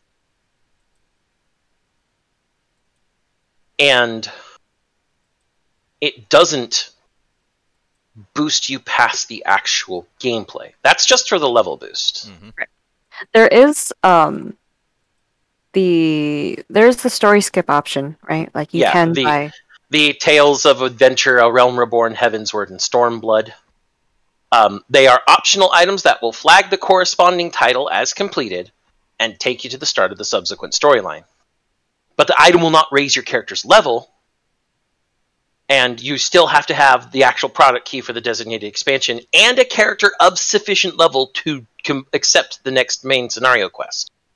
Mm-hmm. So, if you wanted to skip straight to the end of Stormblood and start Shadowbringer, and you wanted to do so brand new, you don't have an account, you're just buying your account your first time, you'd have to purchase at least one of these items and the skip for all the way to Shadowbringers. And there's requirements, and there are benefits, but there are also requirements to each. For example, again, using the one for Stormblood, which skips all the way to the very beginning of Shadowbringers. Mm-hmm. The benefits. All main scenario quests within A Realm Reborn, Heavensward, and Stormblood will be completed automatically. Your character will have already automatically accepted the Circus Trench, the first main scenario quest of Shadowbringers, but you have to have a Disciple of War magic, so melee versus magic, or, well, physical versus magic, I should say, mm-hmm. At level 70, and a registered product key for Shadowbringers. And if you haven't yet joined a Grand Company, you'll automatically be enlisted in a Grand Company from your starting city. You'll gain access to most of the dungeons and trials associated with A Realm Reborn, Heavensward, and Stormblood, because a lot of those dungeons and trials are done as part of main scenario. However, things like Extreme Trials and Extreme Dungeons and Savage content, all that stuff, that's side content, and so there are a lot of roulettes that won't open. Anyone who doesn't have a Chocobo will be given one automatically and unlock the ability to ride other mounts. All mounts associated with the main scenario of the 3 previous expansions. Flying mounts in the Realm Reborn areas, and ether currents for flying mounts in Heavensward and Stormblood. All Aetherites available... Wow, that's actually a pretty good one. All Aetherites available prior to Shadowbringers. So for those who don't know, Aetherites are how you teleport around the map. Mm-hmm. Having every Aetherite is actually kind of a useful one, but I still wouldn't pay the skip for this. Yeah, most of the people that I know have paid for the skip have already played through the game once, and they're leveling an alt. I think that's what this was specifically designed for, to make alts easier. Yes, both of these were made to make alts easier. Or for returning players to catch up if they really want to skip everything and just play what's now. Like, this would be perfect for someone like me, who stopped in the middle of Heavensward. I could pay for Endwalker and have access all the way through to the end of Shadowbringers. And then I could pay for the skip to the end of Stormblood and a level 70 token for my Dark Knight and go from there. Me, personally, I would never fucking do this. Ever! Anyone who knows me knows I love story and knows I love side quests and knows I'm a fucking completionist when it comes to certain things. Mm-hmm. So, this is anathema to someone like me, and it's probably anathema to a lot of different people who are still going through the character on their main. I can't see this being used for new people, ever. Or almost ever. Yeah, and I know. I specifically bring up the new people because that's the argument that's often been made about the level boost, which, as an aside, the level boost in WoW is $60. Just... Let me actually see, where's the price on this one? Purchase. 25. For Tale of Adventure Stormblood, so the one that skips you, is 25. And for the actual level boost, if I go to that and say I purchased tank Dark Knight. Trying to 25 as well. So trying to think of a single thing on the Mog station that's more than like 30. 30 is usually the highest that I see on the Mog station. Yeah. And so these skips are separated. So if you're already at the end of the game and you want to get you don't want to take the time to level a new class, but you want it. You're just like, I want to try out this class in current content. You can just pay 25 to level a class up to the current content, and then run it through some stuff and say, oh, I kind of like this at this level. Or you can go, not really for me. And you're only down $25, which to some people is a lot. I will acknowledge $25 can be a huge amount. Just a $15 subscription can be a huge amount for some people. Mm-hmm. But this is entirely optional. This is something that you don't like. If you go to the actual FF14 main page, na.finalfantasy14.com, there's big buttons for start your free trial, or buy now, or head to the official community website, the Lodestone. And if you scroll down, over 22 million players, awards and nominations button, 8 races and a multitude of customization options, which shows a bunch of pictures of different people with their custom swag, because goddamn is this game so fucking good at customization, but we'll get into that. Mm-hmm. You scroll down this main page where it's talking about, what is Final Fantasy XIV, and it tries to tell you all the cool little shit you can do. Gives you some cool stuff about, what happens in each of these stories, or, what can you do in combat with your classes and jobs and limit breaks and go fight dungeons and primals, or stuff outside of combat, like free companies, housing, fashion, the gold saucer. We love Hildebrand in this house, and if you do not like Hildebrand, I will kick you in the fucking teeth. Gives you another start free trial, buy now button. Has promotional pages for each of the current expansions. Nowhere on this main page is there a button to find. Not, at least if there is, it's not obvious. It's not a part of what they want to give you. What they want to try and have you do is go on a fucking adventure. They want you to go have fun. They're not trying to sell you this fucking, pay for a level skip to catch up to what's new.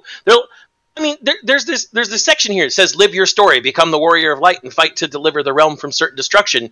The first thing it shows is scenes from A Realm Reborn. There's a little arrow, very, inconspicuous off to the right-hand side. If I click that, it starts showing me stuff from Heavensward. If I click it again, now it's showing me stuff from Stormblood. And then if I click it again, it's showing me stuff from Shadowbringers. But it's all geared to try and draw you in and start you on the adventure, rather than make you pay to get to the end of the adventure. Mm-hmm. Because Yoshi P, the development team, the entirety of, I believe this is Square Enix Business Group 3, mm-hmm. These guys, at this point, know that what they have fashioned is beloved, and people enjoy the experience. And so they are going to do everything in their power to convince you, hey, this experience is really fucking worth it. Do it. You just click start free trial. If nothing else, click start free trial. The free trial. It's as big as the buy now button. They aren't two different sizes. They are the same size. Mm-hmm. This is Square. This is Yoshi P. This is everyone who is involved with FF14 going, try the game. And if you like it, you can buy it. Just please enjoy yourself.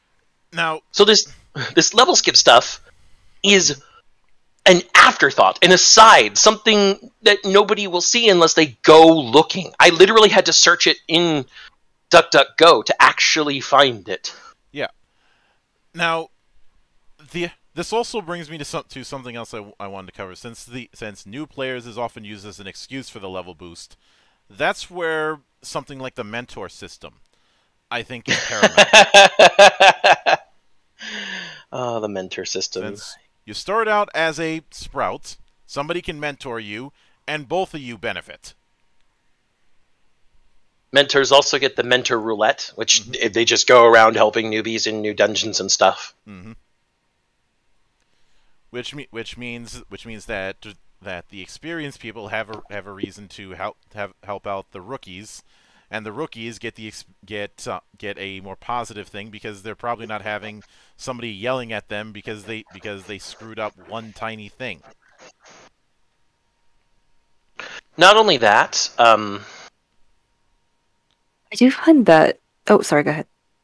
Oh, I was going to say that the benefits of the mentor roulettes are not just limited to, helping people out and getting a good community experience. There are tangible benefits too, whether it's in the forms of some of the in-game currencies that are used to buy end-game stuff, or amount for. I think isn't there amount for doing something like 3,000 mentor roulettes?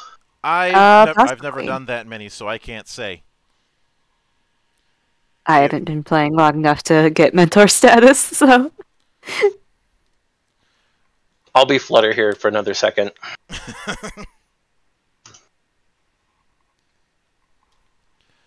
Yeah, spoiler, Zero Flutter, who is currently not here, is our resident lookup boy. Mm-hmm. He does wiki stuff a lot. I even called him Flutter Phillip as a nod to Philip from Kamen Rider Double. So to even be a mentor, what you have to do is you have to get achievements in the game. Mm-hmm. Dungeon Master, completing 1,000 instanced dungeons, raids, or trials.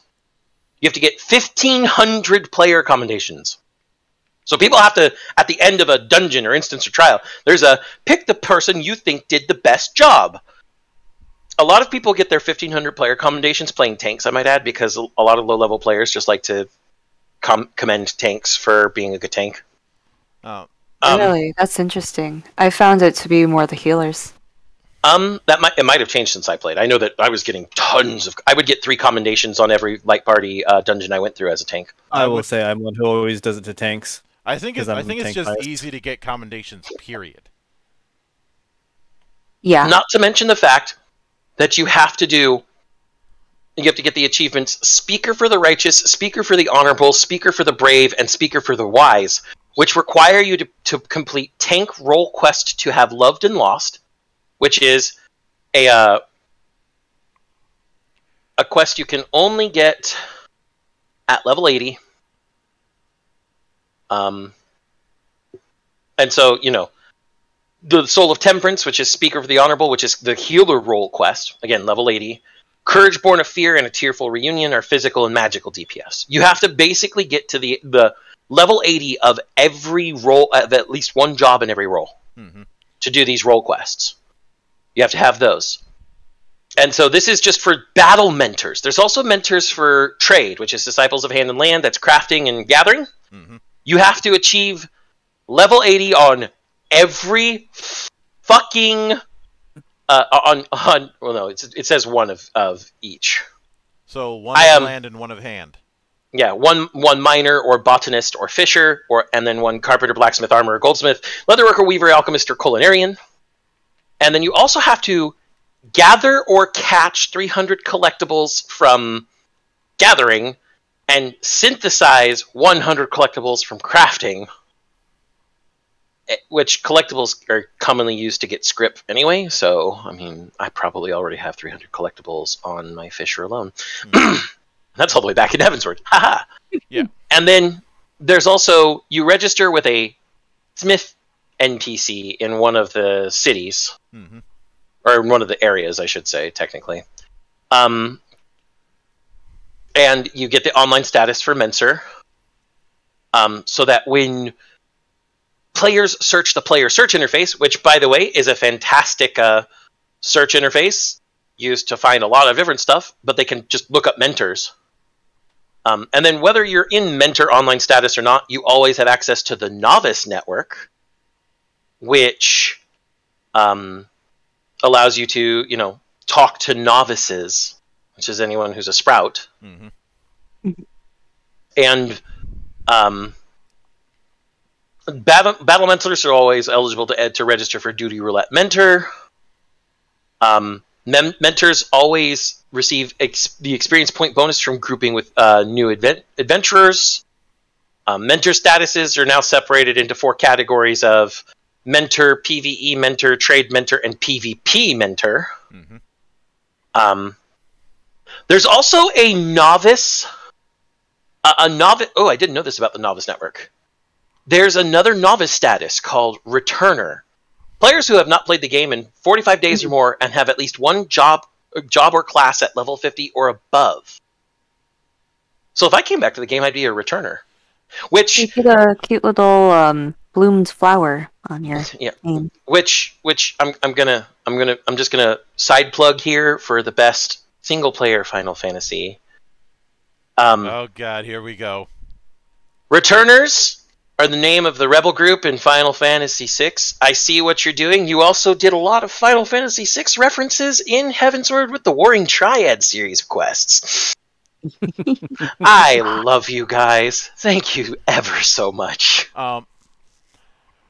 But now when it comes to obviously obviously one can make a point of comparison between LFG and LFR and the Duty Finder, and I'd say the reason why the Looking For series feature in WoW has issues that the Duty Finder doesn't comes into twofold. One is the fact that the Looking Fors are a glorified waiting list,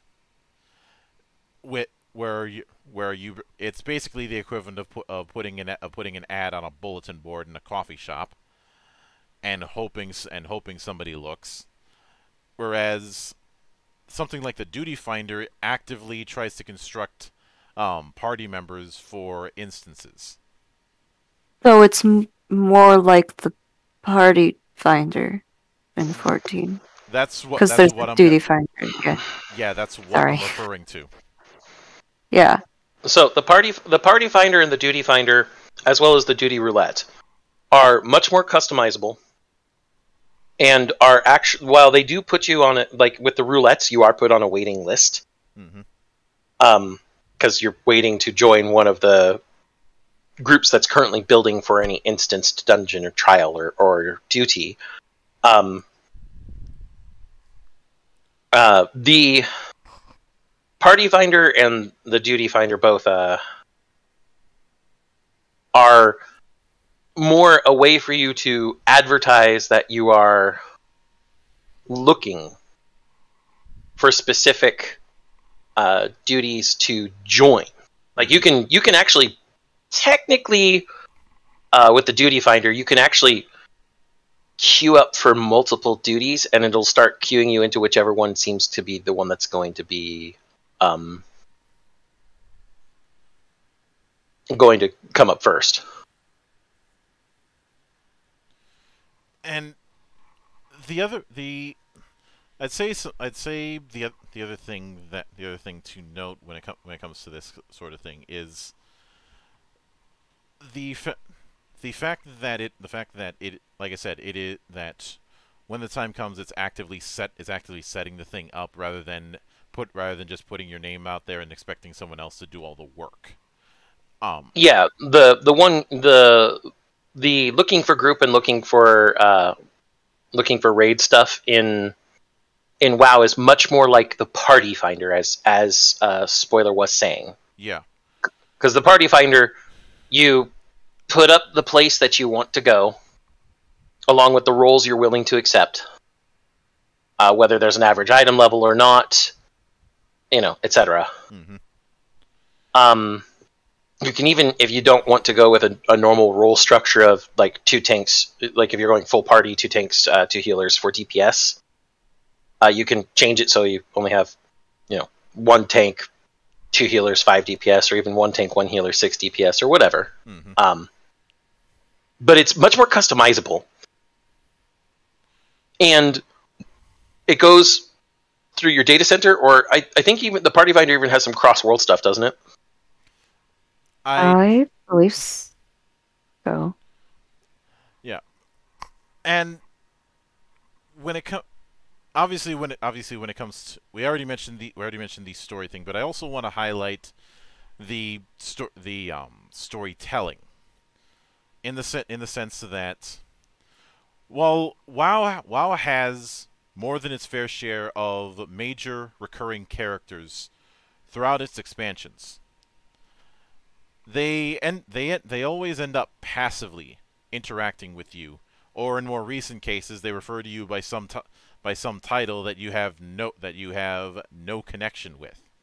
Like in Shadowlands, they call you Maw Walker because you're exploring the Maw. But it ends up feeling odd when say Jaina keeps calling you that, even though you've met Jaina several times by that point. Whereas, even though you have that chosen one thing with the whole Warrior of Light, for the most part, the primary representation of that is going to be your interaction with the Scions of the Seventh Dawn, and within that, you're not the leader of that group. You just happen to be a member of it. In fact, for all intents and purposes, you're the Greenhorn. The Greenhorn who just so happens to repeatedly save the world, and the Scions have decided to rally around you. Yeah, but it's a case of being. You're certainly an important piece. But you're not running the show. As far as that group. And of course there's other groups that you associate with. Some of them more annoying than others, the whole. But the fact of the matter is, it's told in a way where you're not treated as just a passerby. That is what I'm trying to get at when it comes to the story and the storytelling. Obviously, WoW has a great story within it. Well, it did, but that's not the point. But the storytelling was done in a way that was not built for that singular special character. Until they decided arbitrarily that it needed to be, but not actually write it as such. Go ahead. I'd like to point out that the other part of Final Fantasy XIV making the player character not just a random passerby is character consistency and persistence. My favorite little detail that I saw when I was playing ARR and Heavensward was after I got my Dragoon to 60. Mm-hmm. When you start getting more directly involved with the Dragonsong War, Estinian, who is the mentor for the ARR Dragoon, and is a key story member of the Dragonsong War arc in Heavensward, make no mistake, will make a reference to there being 2 Azure Dragoons in Ishgard. Because if you complete the level 50 quest for Dragoon, you get a set of Azure Dragoon armor as well. Mm-hmm. And it is those tiny little things, the persistence and consistency of your character's status within the world, within other characters around him. People who remember you in a specific fashion if you've done missions.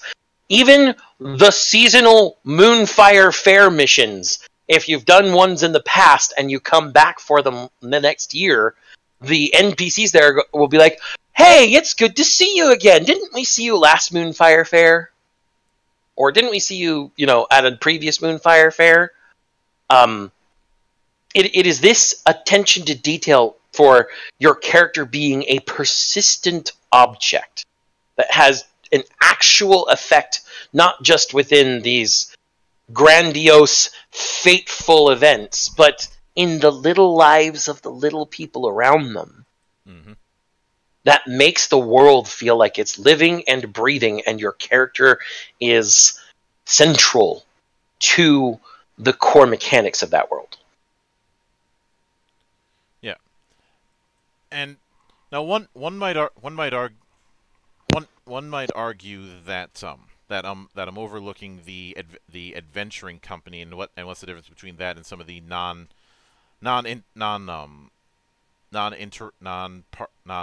multiplayer interactions that WoW had. The difference is that one, you need to actually get a degree of advancement within your chosen grand company even to get those NPCs, and two, there's the major story elements still require you to actually have a proper party. The NPC things are just more akin to backup when you're doing things like fates or guild leaves. Because it's kind of hard to do some of them when you're say a healer. It's not to say you can't. It's just that it's going to be trickier. Yeah. Just spam holy. You'll be fine. No, I remember when that actually was the answer. Heaven's Word, spamming holy was the best way to get through packs of mobs with a white mage if you were in some place like Temptara Deepcroft Hard. Yeah, I'm just using that as an example. Oh, I know. I'm just throwing shit at white mages. Yeah, there's also the fact that there isn't anything even though there's personal housing, there isn't anything as dumb as garrisons. Garrisons were a neat idea in the wrong game, because the idea of building up that house, it's nice and all, but they went too far with things like, oh, you can grow your own plants, so you don't need to go out foraging. You can get your own mine, so you don't have to go around mining. You can get your own NPC shop to sell at, so you don't have to bother with the auction house. A lot of the garrison stuff was taking away from interacting with other players. And even with the whole NPC allies thing or the upcoming trust system, you still have to interact with other players on some level, even if it's just not saying anything during duties. Oh. And there's a give and take, right? Like, it's going to be less efficient. Mm-hmm. I can't speak too much on the trust system because that's not out, because I don't think that's out yet. Yeah, it's not. That's. It's out. It's starting in Shadowbringers. Yeah, never mind. I don't know why I thought it wasn't out yet. But when it comes to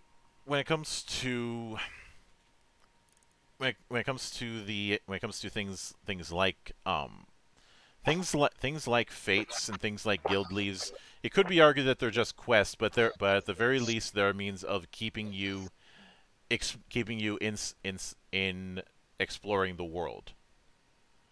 And instead of just having it that you're in a hub and then you're outside of that hub for instances.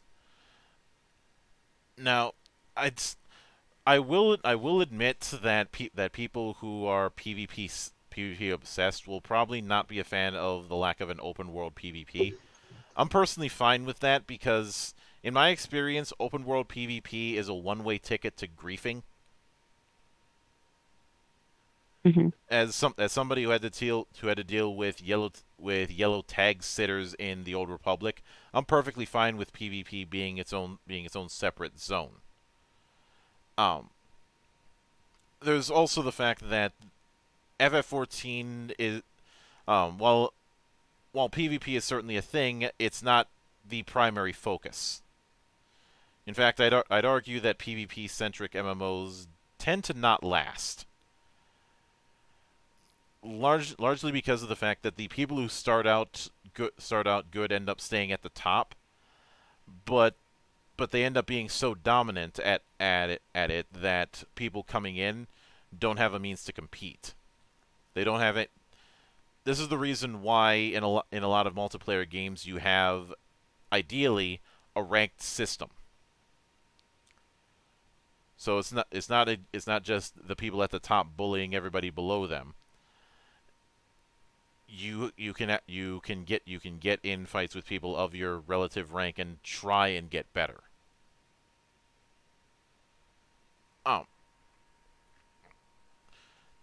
But I'd also be remiss if I didn't point out that you know how I mentioned the fact that an expansion is more just than just the expansion, but also the stuff in between them. Mhm. That particular part of the story is treated just as important.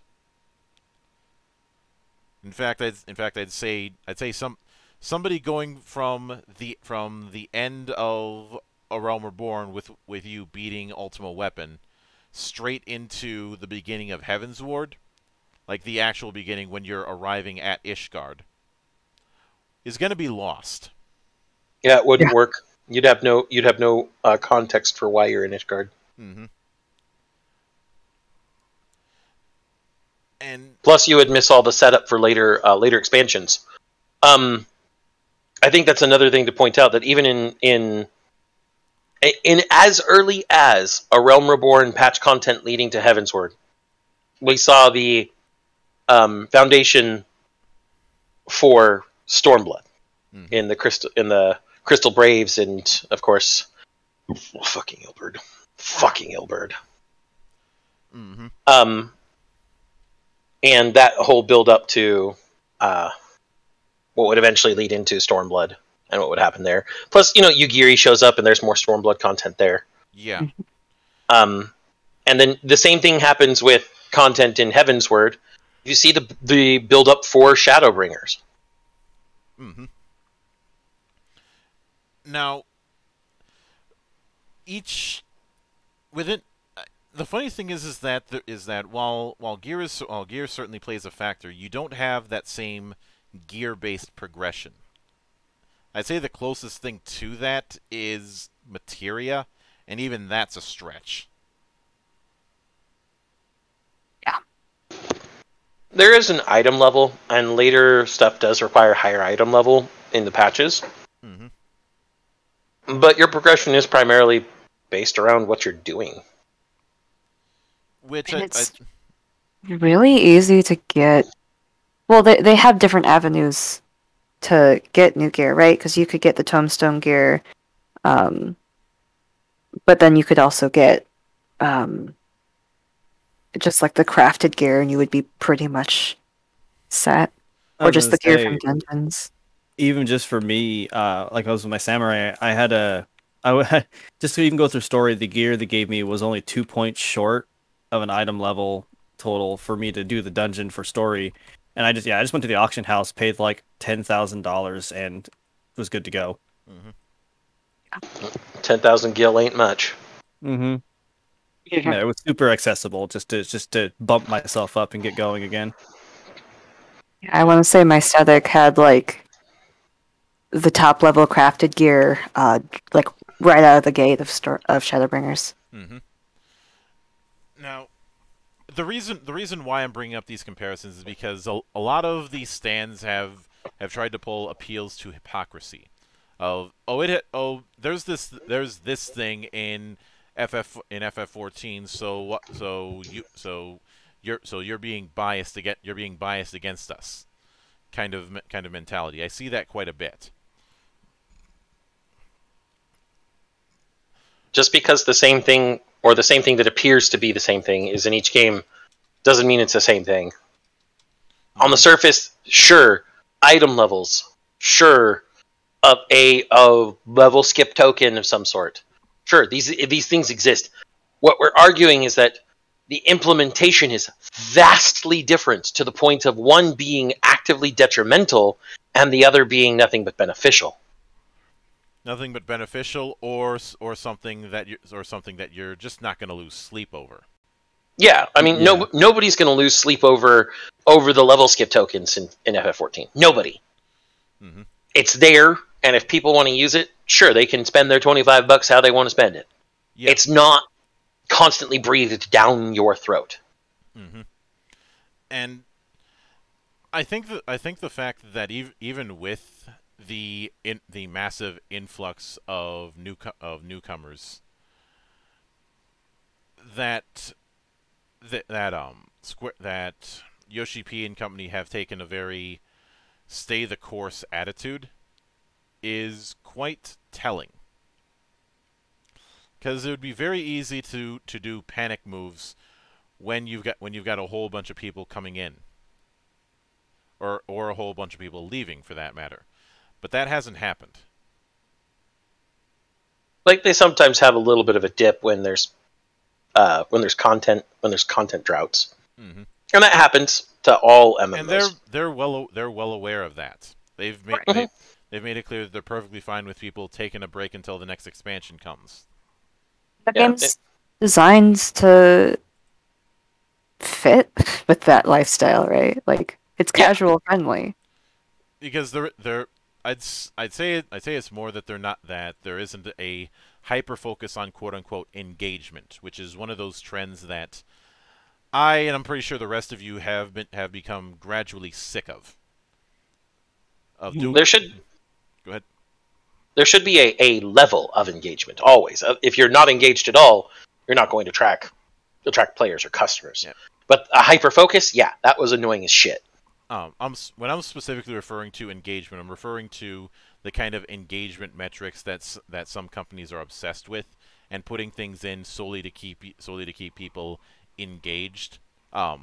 Case in point, Ubisoft's bullshit. Case in point, most of Warframe. I have a love-hate relationship with Warframe. You love to hate it? I respect the passion that Digital Extremes has, and I enjoy some of the community devs getting trolled relentlessly. Like I said, you love to hate it. But there are a lot of things in Warframe that definitely do annoy me. So yeah. But as a bit of an aside, I'd like to have a bit of fun at FF14's expense, and let's take a bit of time picking on and roasting all of the classes, and maybe the races at the end. Okay. So we'll start with tanks, and obviously the first one we have to do is Paladin. You are vanilla. You are the knight in shining armor. You think that you're the front cover of a power metal album cover when really you're just one step away from darkness. As in Konosuba darkness. You also have the least interesting class gauge, to the point where I couldn't use it for the FF Legend project.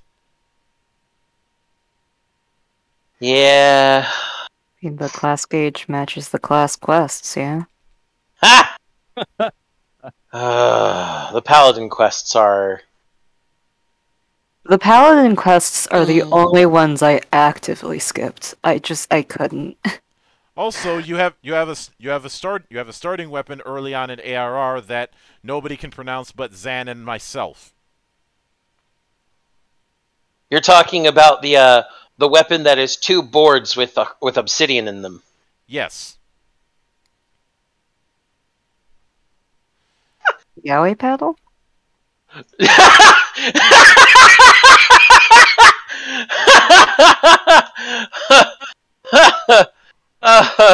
I don't know whether to applaud you, to shake my head, or to bonk you and send you to horny jail. Yes. Good answer. He's talking about the Makuhito. Mm-hmm. You get it at like level 10, I think. Yeah. It's very early game. It's very early game. I just found it funny that was even included in the game, because it's being used by a sword and board class, and that's not a sword, that's a club. It's a club with obsidian shards in it. They get other forms of it. Data Dash Makuhito in at level 25. Elm Makohito and Ethereal Elm Makohito at 28. Mm-hmm. I'm currently looking at a chart on the Final Fantasy Wiki. Yeah, it's just fun. It's just fun. It's just funny to me. But next we have the warrior. You were gonna say Marauder, weren't you? Yes, I was. You really, really, really like having your HP as high as possible, just as if it's a dick measuring contest. When my friend was leveling warrior, he actively told me not to heal him because we were doing like a tank healer combo, and I was like, "You're gonna."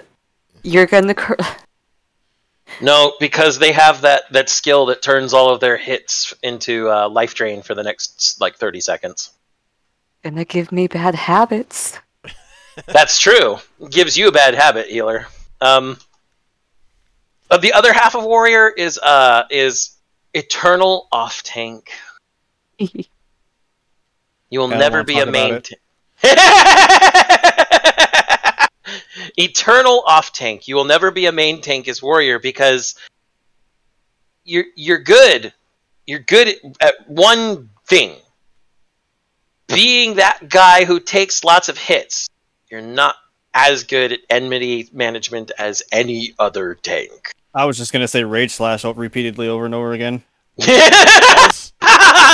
Also, you solely picked warrior because you happened to watch Conan once.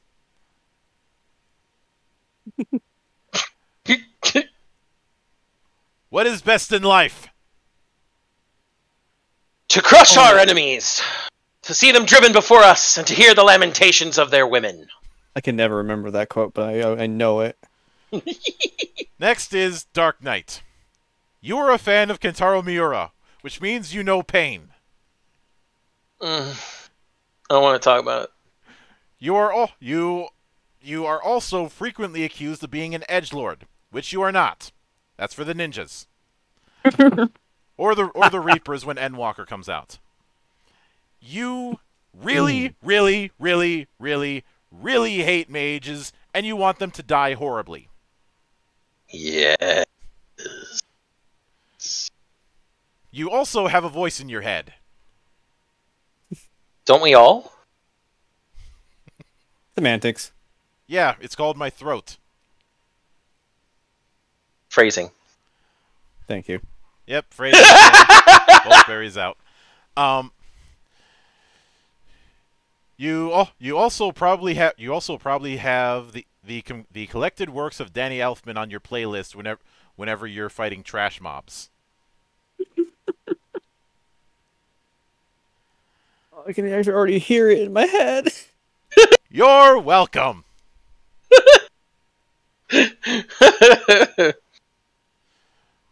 Also, your favorite Final Fantasy is 4. No. My favorite Final Fantasy is 6. You got that wrong, Monk. Huh. I'm talking about Dark Knights in general. You're the exception. I am the exception that proves many rules. Not just this one. Gunbreaker. You really, really like Final Fantasy VIII. You really, really, really hate Spoonie. You are really confused about whether or not you want to shoot someone or stab someone. You also play way too many character action games. You can't see it, but I'm raising my hand. Uh-huh.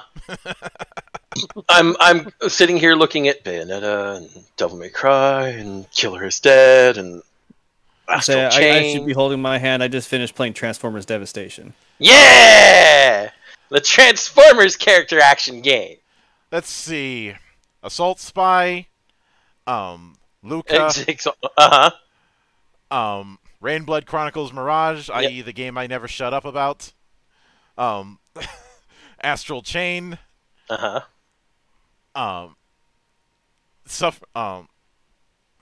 If you want to count Otogi, we can count Otogi. The Ninja Gaiden games, including Suffering Through Vanilla Ninja Gaiden 2, which is the reason why I have eternal hatred towards Itagaki. Bright Memory and Bright I'll Memory talk about Infinite. that. Oh, gosh. Technically, all of the Soulsborne games are character action games as well as RPGs. I'd say Especially Sekiro. yes. Especially Sekiro. I'm sorry. Did we all just kind of show ourselves as gunbreakers? Your art right now is a gunbreaker. Shh. Shh. You don't need to know that. Okay, so monks. You like punching things. You like kung fu. You probably play a deck building game. And you have a handful of stances nobody uses. I also bet that you main Little Mac. Hey, I take offense to that because it's true. Bitch, please. If we want to talk about that, I main Steve Fox. I mean, I'm kind of predictable here. I main Cloud. Oh. Well, I had to bring up Tekken. If I'm maining something in Smash, as much as I hate to admit it, I have mained Sephiroth. I cycle between. I don't. Truth be told, I don't really main characters all that much. I cycle through people because I find if I main somebody for too long, I start making mistakes. Mm-hmm. I do that with Smash Brothers specifically, but I can't say I main someone, and that's Gandalf, and that's only because I've been playing him since Melee. Mm-hmm. He mains literally the worst character in the game. Not anymore. I mean, Was fair, but he had no good was. matchups for a long time on the tier lists. Also, if you play Monk, and you end up singing Kung Fu Fighting during raids, the entire party hates you. just giving me you just giving me something new to want to strive for. I take no responsibility for what happens afterwards. Someone's gonna make that their macro. Oh. But even so, when's the last time you saw anybody using the element stances? Besides fire? No. When they want to run fast. Oh. Either you run good or you punch good. You don't need anything else. Yeah. Next, and now you don't even. Go ahead. I was gonna say, and now you don't even need wind stance. Just continue to spam sprint. You don't have TP anymore to hold you back. Mm-hmm. Dragoons. You were known as the Red Stick. You have a tank build and you're a DPS. You are very, very good at pissing off the tank because jump can draw aggro very easily. Not to mention, if you don't weave your jumps in right, you're dead, and now you're tanking the floor. And some people will immediately disband parties if you show up. Anybody who does that is stupid. Oh, that's stupid, but it happens. It's happened to me. So dumb. Just remember that Chaos Thrust makes barking sounds, which is the most amusing thing ever. Oh. Ninjas. You went from being a pirate to being Japanese. Turning Japanese? I think I'm turning Japanese. I really think so. Oh. Figure that out. Just like Kirsten Dunst went from being Mary Jane to a weeb. Until she was bitching about not getting paid as much as the lead actress. But rails. You can't seem to decide if you want to cross blades or you want to cross casting. But you don't want to be but you don't want to actually be a caster. You think that You think that your blades were folded 1,000 times, and you may have shouted "Ninja vanish" whenever you leave an instance.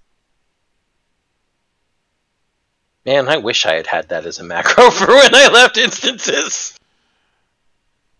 So, Samurai, you're a fucking weeb. You are the weebest of weebs. You are more weeb than the ninjas who insist on Naruto running. While other people were getting laid in high school, you were busy studying the way of the blade. You should be thanking whatever gods you pray to that the samurai class did not use the old draw out system that was in FF6. Ian, you are the best samurai. You wait long enough to nearly die, and then you utterly kill things. That being said, I still hated that whole draw out and then run the risk of breaking your damn sword. That was only in 11, wasn't it? So I don't remember sword breakage being a thing in 6. Yeah, I just like poking fun at draw out. Mm-hmm. Because of the whole exhausting and the like. Yeah. As much as I like Cyan, but rules are rules. Indeed. We will not be roasting the Reaper tonight because it's kind of hard to roast a class that none of us have had the chance to play yet. So instead, we go with the Bard. Congratulations, you suck less than the D&D Bard. Not that that's saying much. It's a low bar. Duh. Still the casual class, though. You are the class for filthy casuals, streamers, and Xavier Woods. You're also the class for any failed music major, because now they can feel like they make music. I was gonna say I only got a Bard up to level 30 just so I could play music.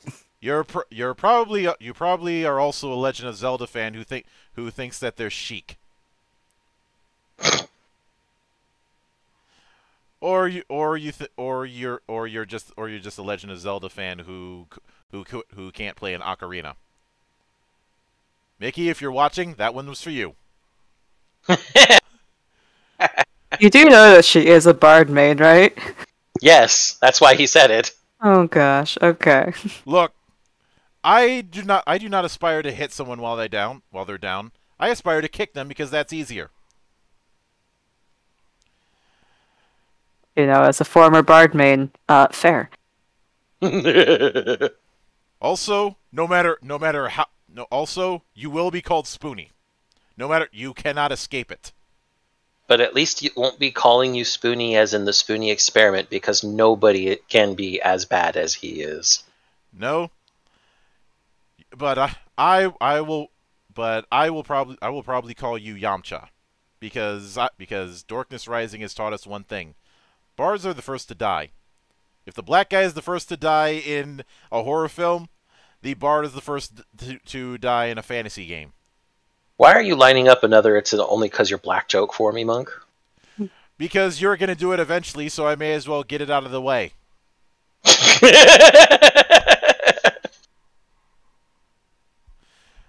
So, machinist. You're an engineer. That means you solve problems. Not the conundrums of not things like what is beauty, because that falls into the purview of your conundrums of philosophy. You solve practical problems. Like, what am I going to do when some mean mother Amalja wants to turn me a structurally superfluous new beehive? The answer? Use a gun. And if that don't work, use more gun. That is who you played in TF2 if you're picking machinist. You also think helicopters are cool. You probably have Flight of the Valkyries playing while you're dealing with trash mobs. You also probably do very, very bad John Wayne impressions. Or bad Dirty Harry impressions. Mm-hmm. That being said, you are probably played by Revolver Ocelot.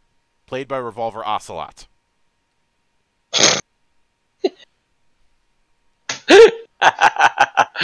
No, Shala Shaska. As played by Revolver Ocelot, played by Revolver Ocelot. As played by Liquid Snake, as played by Liquid Ocelot. We can keep going down this snake hole, but I don't think we have that much time. How many layers of irony are we down? Yes. Not enough. Is this like going to a B-movie theater where they're actually showing B-movie? Yes. This is also like going to the Rocky Horror Picture Show and they're just playing a slideshow. Anyway, Dancer. You are probably one of the poor unfortunate souls who thinks We Are the Gullwings is good music. I hate you! I hate you! You stop that! Payback's a bitch, ain't it? You have to suffer with me! You son of a bitch! For those of you who don't understand, I dare you to go look up Where the Gullwings and listen to that travesty. It is the reason Final Fantasy X-2 is the worst game that has the Final Fantasy name on it, because they fucked the music. Even Final Fantasy XIII, as sometimes boring and mediocre as it is, never fucked the music. What, fuck you, Monk. Eat shit, you suffered to say it anyway. I already know you did. Because you can hear it in your head. I hear a lot of things in my head. But... Are you a Darkin? But you are certainly a fan of yourself. And let's be honest, you're probably playing Vieira. I would say that a disproportionate amount of dancers are probably Vieira, yeah. So, then we get to Black Mage. You are not as black as me. You are... Low bar, Monk. You probably have watched Fire and Ice to the point of memorization. You thumb your nose at other mages because you were here first. And you unfortunately do not have the glowing yellow eyes of entries past. However, what's worse than that, you also do not know a move that allows you to deplete love from the world as your ultimate attack, causing the divorce rate to spike significantly every time you use the Unda Pugnius. Also known as the Hadoken. Thank you, 8-Bit Theater. You can only use that spell once a day. Curse you, Jack Vance. We're not doing Vancian magic. This is advanced fuck off. Anyway, Summoner. You like pets. You were probably playing a hunter in World of Warcraft, or you were probably playing a druid in World of Warcraft. You would rather sit back and watch other people do all the work. And you think that summoning a fire demon is cute. You're probably a goth. I would say that changed with Stormblood. Anybody who became a summoner only did so they could try and summon Bahamut.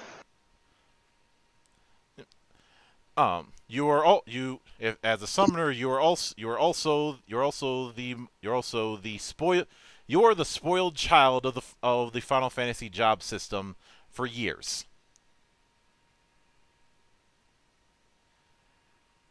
It doesn't exactly hurt that an entire game was built around your ass. Red Mage. You are a magnificent bastard, and you know it. You probably have every Errol Flynn movie memorized. You are also the most indecisive person, and are probably the person who makes the sound whenever you order at restaurants. You probably also fill up your plate with everything at buffet lines. And you probably quote Inigo Montoya way too much. Mm-hmm. Despite all of your love for fencing, you rarely use your sword, at least compared to the people who actually know how to use their swords. You are also the embodiment of the he's got a sword scene from Aladdin. You idiots, we've all got swords. Mm-hmm. Blue Mages. You are drugs. You are drugs. You are more drugs than Hunter S. Thompson on a bender. Now, Monk, let's not disparage Hunter S. Thompson. You probably have spent this entire franchise being a masochist. Or the lead guy from Needless, whichever you prefer. Whoever remembers Needless, you get a cookie. Yay, a stale cookie. You are also the gimmickiest of gimmicks, and you exist just to taunt everyone else. My favorite thing about Blue Mages is the fact that they can kill themselves to kill Ifrit. What? Nobody's done the final sting thing yet. You also probably you probably have Arabian Nights memorized. Huh. White Mage. You tried to look like a druid, but you couldn't commit. You started out with a wooden shield, but that was absolutely pointless.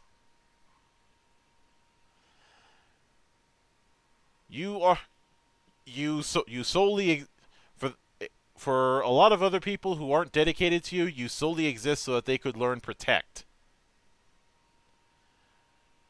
Back in the day when you actually had to do cross-class skills before Stormblood.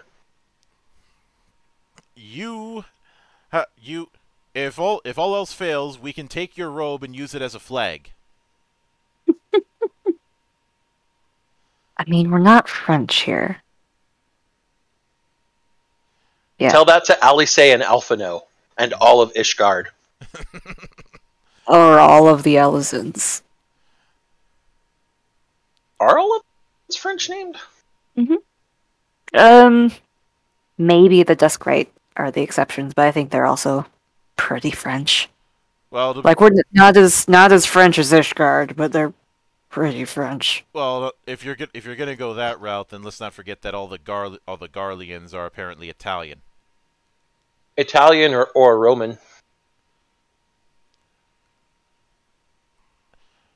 But the other thing with White Mages is that for some of your stories, you're a fucking hippie. You're also from Gridania, which means that you have to deal with hippies all the time. Get a real job. Speaking of which, Scholar, in a few weeks, you're going to be the saltiest motherfuckers in the entire game. Yeah. Because you can no longer just sit back and let the fairy do all the work.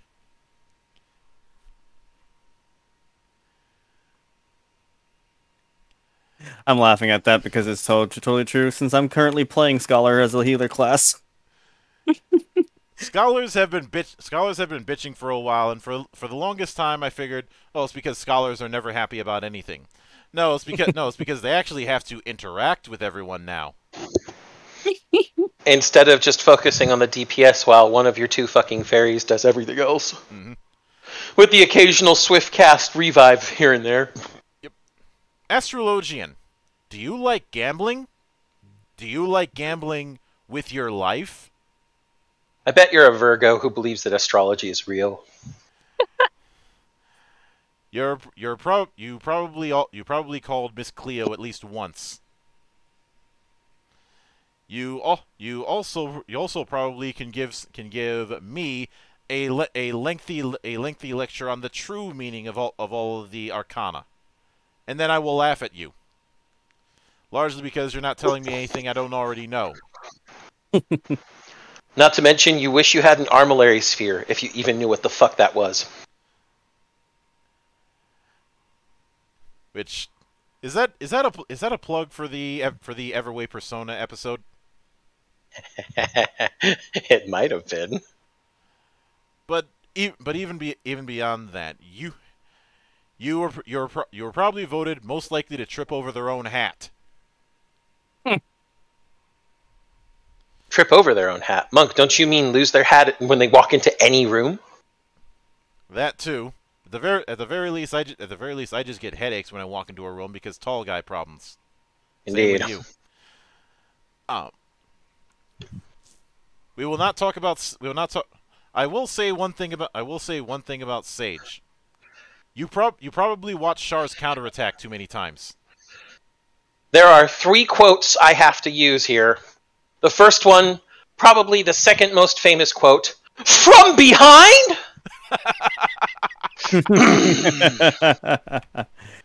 The second quote, probably the most famous quote, "You hit me! My father never even hit me!" And then, well, of course, the final quote, "Sure!" Also, you do realize that you can't actually be the High New Gundam, right? Mm-mm. And while I'm at it, Reaper, you are not a JoJo reference. Stop trying. Nor are you the Death Scythe. Nope. And I would roast the Disciples of the Land in Hand, but there's not a whole lot of material to roast with. Which might be a roast in and of itself. Possibly. Although, but I will roast the races. Cure, you are standard. You're the bog standard. Looks like I'm having technical difficulties. I might have to dip out real quick. Elizin, now listen to me, you knife-eared piece of shit. Not a knife. Now this thing, it cuts down trees, 72 a minute. This is a knife. You goddamn knife-eared bastard. Don't you make me look up at you. You come down to my level. Great to see a return of the dwarven druid. Now get the fuck out of my forest before I make more knives out of the trees themselves and poke you shiny bastards with it.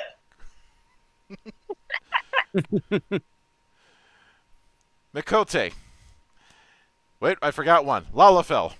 Ladies and gentlemen of the temple and of the watch, I would like to inform you to do your civic duty. Bully a potato. Also, if you see a Lalafell, just remember, take 3 steps back, drop back, and punt.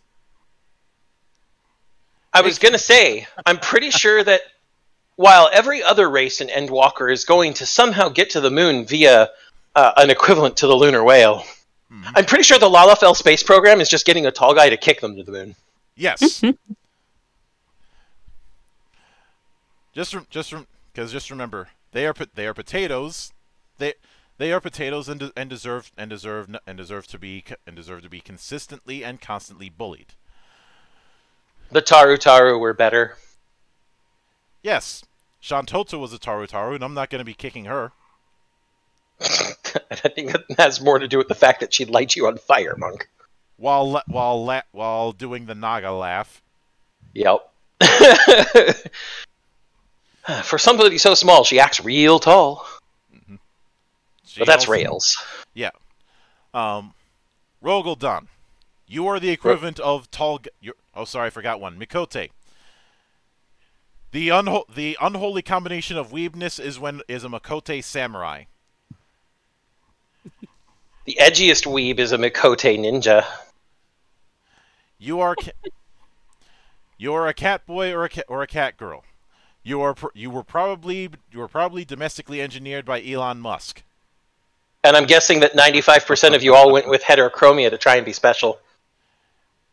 Yep, much in the same way that you're the equivalent of the D&D player who thinks that their tiefling warlock is a unique character.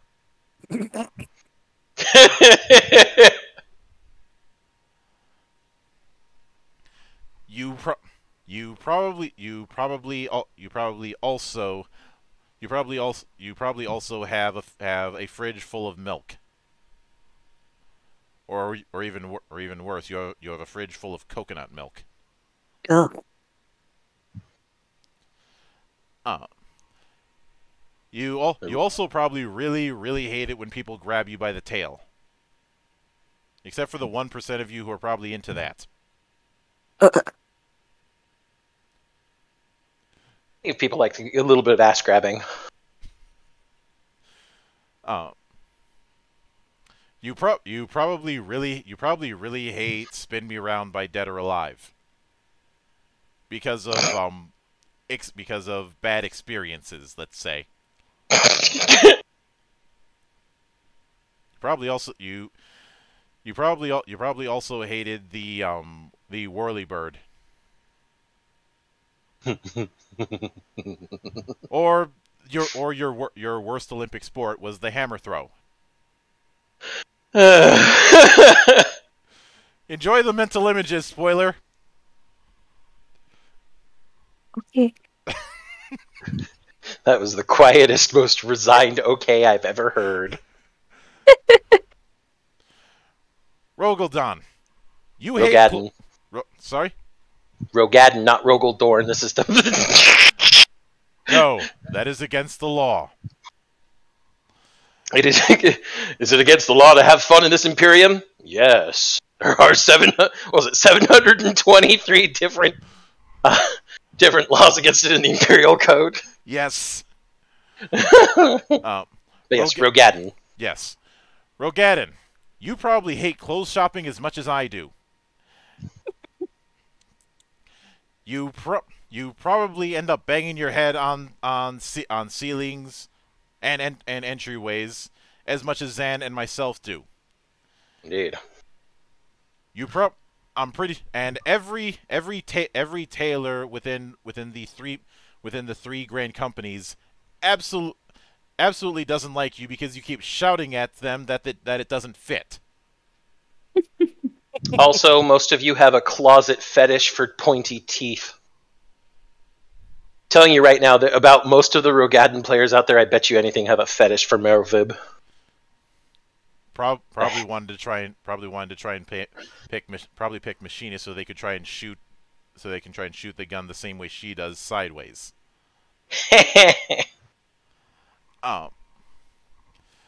Aura, you're in a contest to see if you can outweeb the Mikote. You're losing.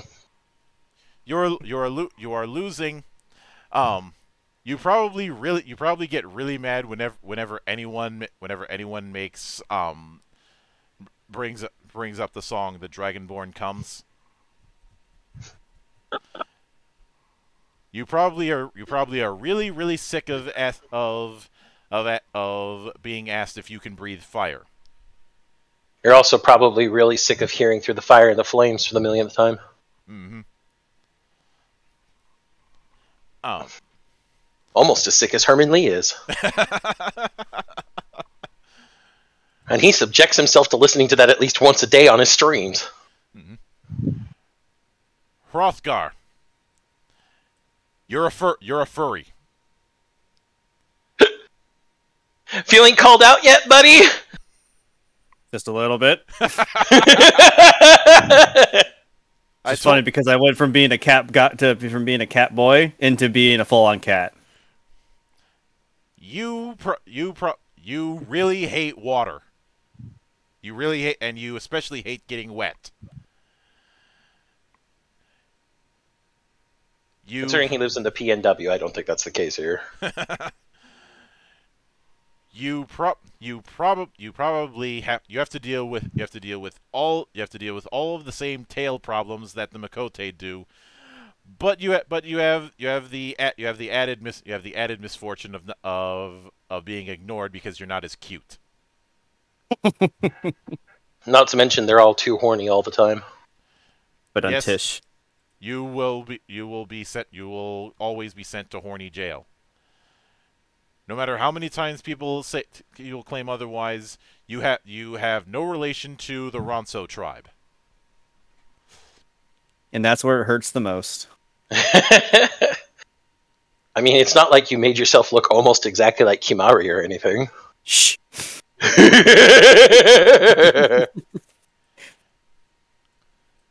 At the very least, you are not the obnoxious type of furry, so we will not be getting the Flammenwerfer. Not even, and especially you're spared the heavy Flammenwerfer. But don't worry, today we're not werfing Flammen at you. No. However, If I'm the obnoxious type of furry. Because I've seen some stuff in Limsa, but have you ever heard of Rainforest? yes. Then you know the answer. Point. I've seen some stuff in Limsa though. I don't doubt that for a minute because spoiler, you should know by now that the things that you have seen are a drop in the bucket compared to the things that Zan and myself have seen. I'm sure. Probably or Zero. Yeah, probably you as well, Zero. But I can't vouch for that far. But we've all seen our fair share of things we can't talk about here. Yeah, Yeah. Zero's an old hand at the Chans. Okay, so he knows just as much as us. And lastly, Yes. Vieira's. About, You probably have played Final Fantasy Tactics Advance enough times so that you can use the ultimate exploit, and you probably really hate cards that are yellow or red. You also probably have a body pillow of Fran. Which also means you hate hearing, "I'm Captain Bosch von Ronsenberger of Dalmasca!" oh my god. You probably like Playboy bunnies. I doubt actually that the people who play Vieira would like current Playboy bunnies. They probably like vintage Playboy bunnies, Monk. Yeah. Because they're high class. Side note, just another shameless plug for the monastery here.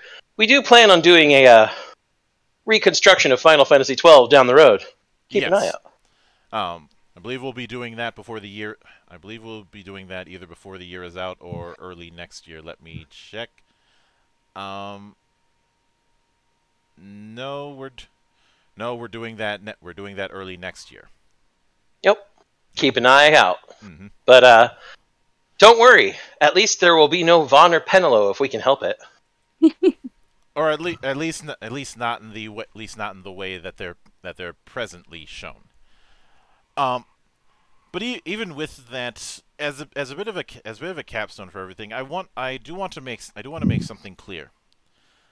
I have no interest or desire in the idea of hoping that World of Warcraft goes under and shuts down or something like that. I merely look at what's been happening as the consequences of actions. I take no pleasure in the current state of WoW, and even though I do take a great deal of pleasure in the current state of FF14. It is merely the fact that if you had made the right decisions, WoW, you could have stayed on top, or at least for a few more years. But you got arrogant, and you got complacent. Two things that the gods really do not care for. And karma always strikes down the arrogant and the complacent. It may take a while, but it always comes around. Which is why I know that a 9.1.5 patch is on the way, but to be quite honest, it's too little, too late, and two, trying to advertise it as if it's the end of the story that you've been building up to since the RTS games, nobody's buying that. They didn't buy it when you introduced ZeltraxMilennium as if he was the true mastermind behind everything. They don't buy it now because, as we mentioned before, flattening the world doesn't work.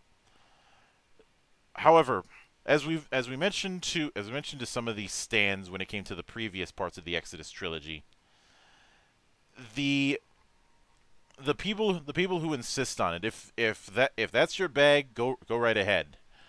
But do not under any circumstances try and convince me that reality isn't what is in front of me. The people who are leaving are not leaving because they're haters or because they're trend hoppers or anything like that.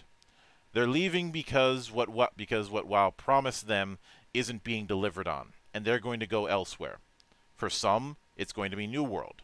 For some, it's going to be Lost Ark. For others, it's going to be Final Fantasy XIV. What their reason for leaving is not as important as the fact that they are in droves. And the ball is in Blizzard's court to course correct. However, I feel that the only way for them to do that is going to be in the form of ex-Blizzard studios, which you are going to see quite a bit of. You're already starting to see that now. You're going to see more of that. I would, however, advise a lot of the player base of FF14 to do two things. One, don't thumb your nose at the rookies. Teach them the ways of Eorzea. Teach them the ways of Hydaelyn, of all made one. And in that same vein, do not succumb to that same degree of arrogance. Yoshi P certainly doesn't. He has no interest in doing a WoW versus FF14 comparison. In fact, he keeps trying to distance himself from that.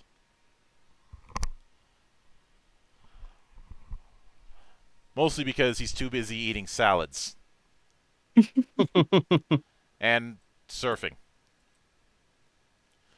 But I'd say one of the big case in points during this whole thing has been Hironobu Sakaguchi both playing and enjoying his time with FF14. When back in the day he was vehemently against the idea of an online Final Fantasy.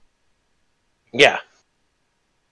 I remember hearing talks about that, but never looked it up.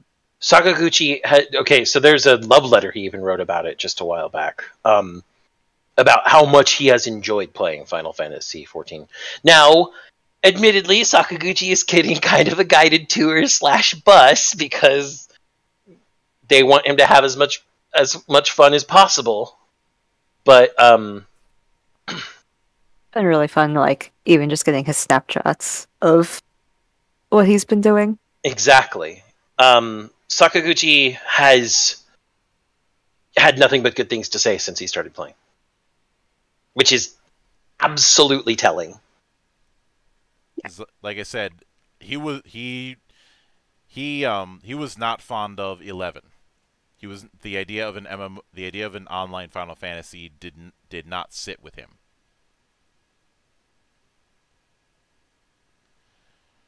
I don't recall the full details, but some have argued that was one of the reasons that he left and formed Mistwalker. Although if I'm being honest, the tenure of Mistwalker as a studio hasn't exactly been great. Well, and also he left in 2004, so this is even before 14 was a glimmer in the eye of. Yeah, I'm referring to 11 11. when I say that he was against the idea of an online Final Fantasy. Mm-hmm. Um, but see, were there any highlights in that letter that he wrote that you recall? I'd have to actually find the tweet again that had it written out. I'm not gonna have you do that. Because trying to go through those kind of archives, especially when you have to translate it or put it through a translation API, not worth the effort. I know that there's a Japanese YouTuber who's been he made several videos translating his tweets and basically describing like Sakaguchi's experience from what we've been seeing. So I might have to dig up that channel again. But he might have a. I have heard that one of the people helping him out is Masuda, i.e. Mhm. i.e. the man behind Ogre Battle and then later on Tactics. Mm-hmm. Who I'm glad to see he's in good health because he's had health problems throughout his career. It's there's just one problem, Monk. Just one terrible, horrible problem. What? We have to bully Sakaguchi. He plays a potato. I love you, man, but the rules. The rules are the rules. So yeah, if by some miracle I see Sakaguchi, which is probably unlikely because I'm not playing on a Japanese server, I would have to punt him. Yeah, he synced up with Matsuno over Zoom, who taught him how to use the UI for the game. Mm-hmm. It was so awesome. And seeing that kind of thing, and seeing the obviously there's negative elements when it comes to 14's fan base, but in general, a lot of the fan base has been welcoming to this swath of newcomers, and I almost find that too much so. There have been times where people like Bellular and Asmongold can't get into areas because of the amount of people trying to travel around with them. And it's not always, it's not intentional griefing or anything. It's just a whole bunch of people want to be like there for their experiences, and it's just kind of overwhelming everything and making it so he can't load up other areas. Yeah, I look in the case of Bellular, I look at that as a consequence of him documenting his experiences, which has been a treat to watch. Just seeing the amount of enthusiasm he's had going through ARR, Heavensward, and most recently Stormblood.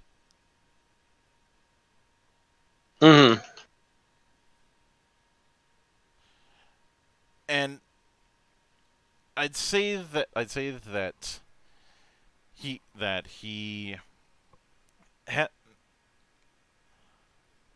in the case of both of them, obviously they're very big names, and this kind of thing is inevitable.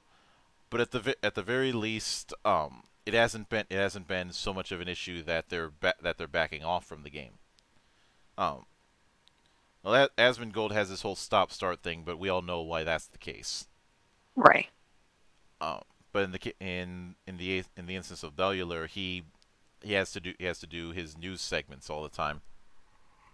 Especially since he's got like 3 channels that he manages.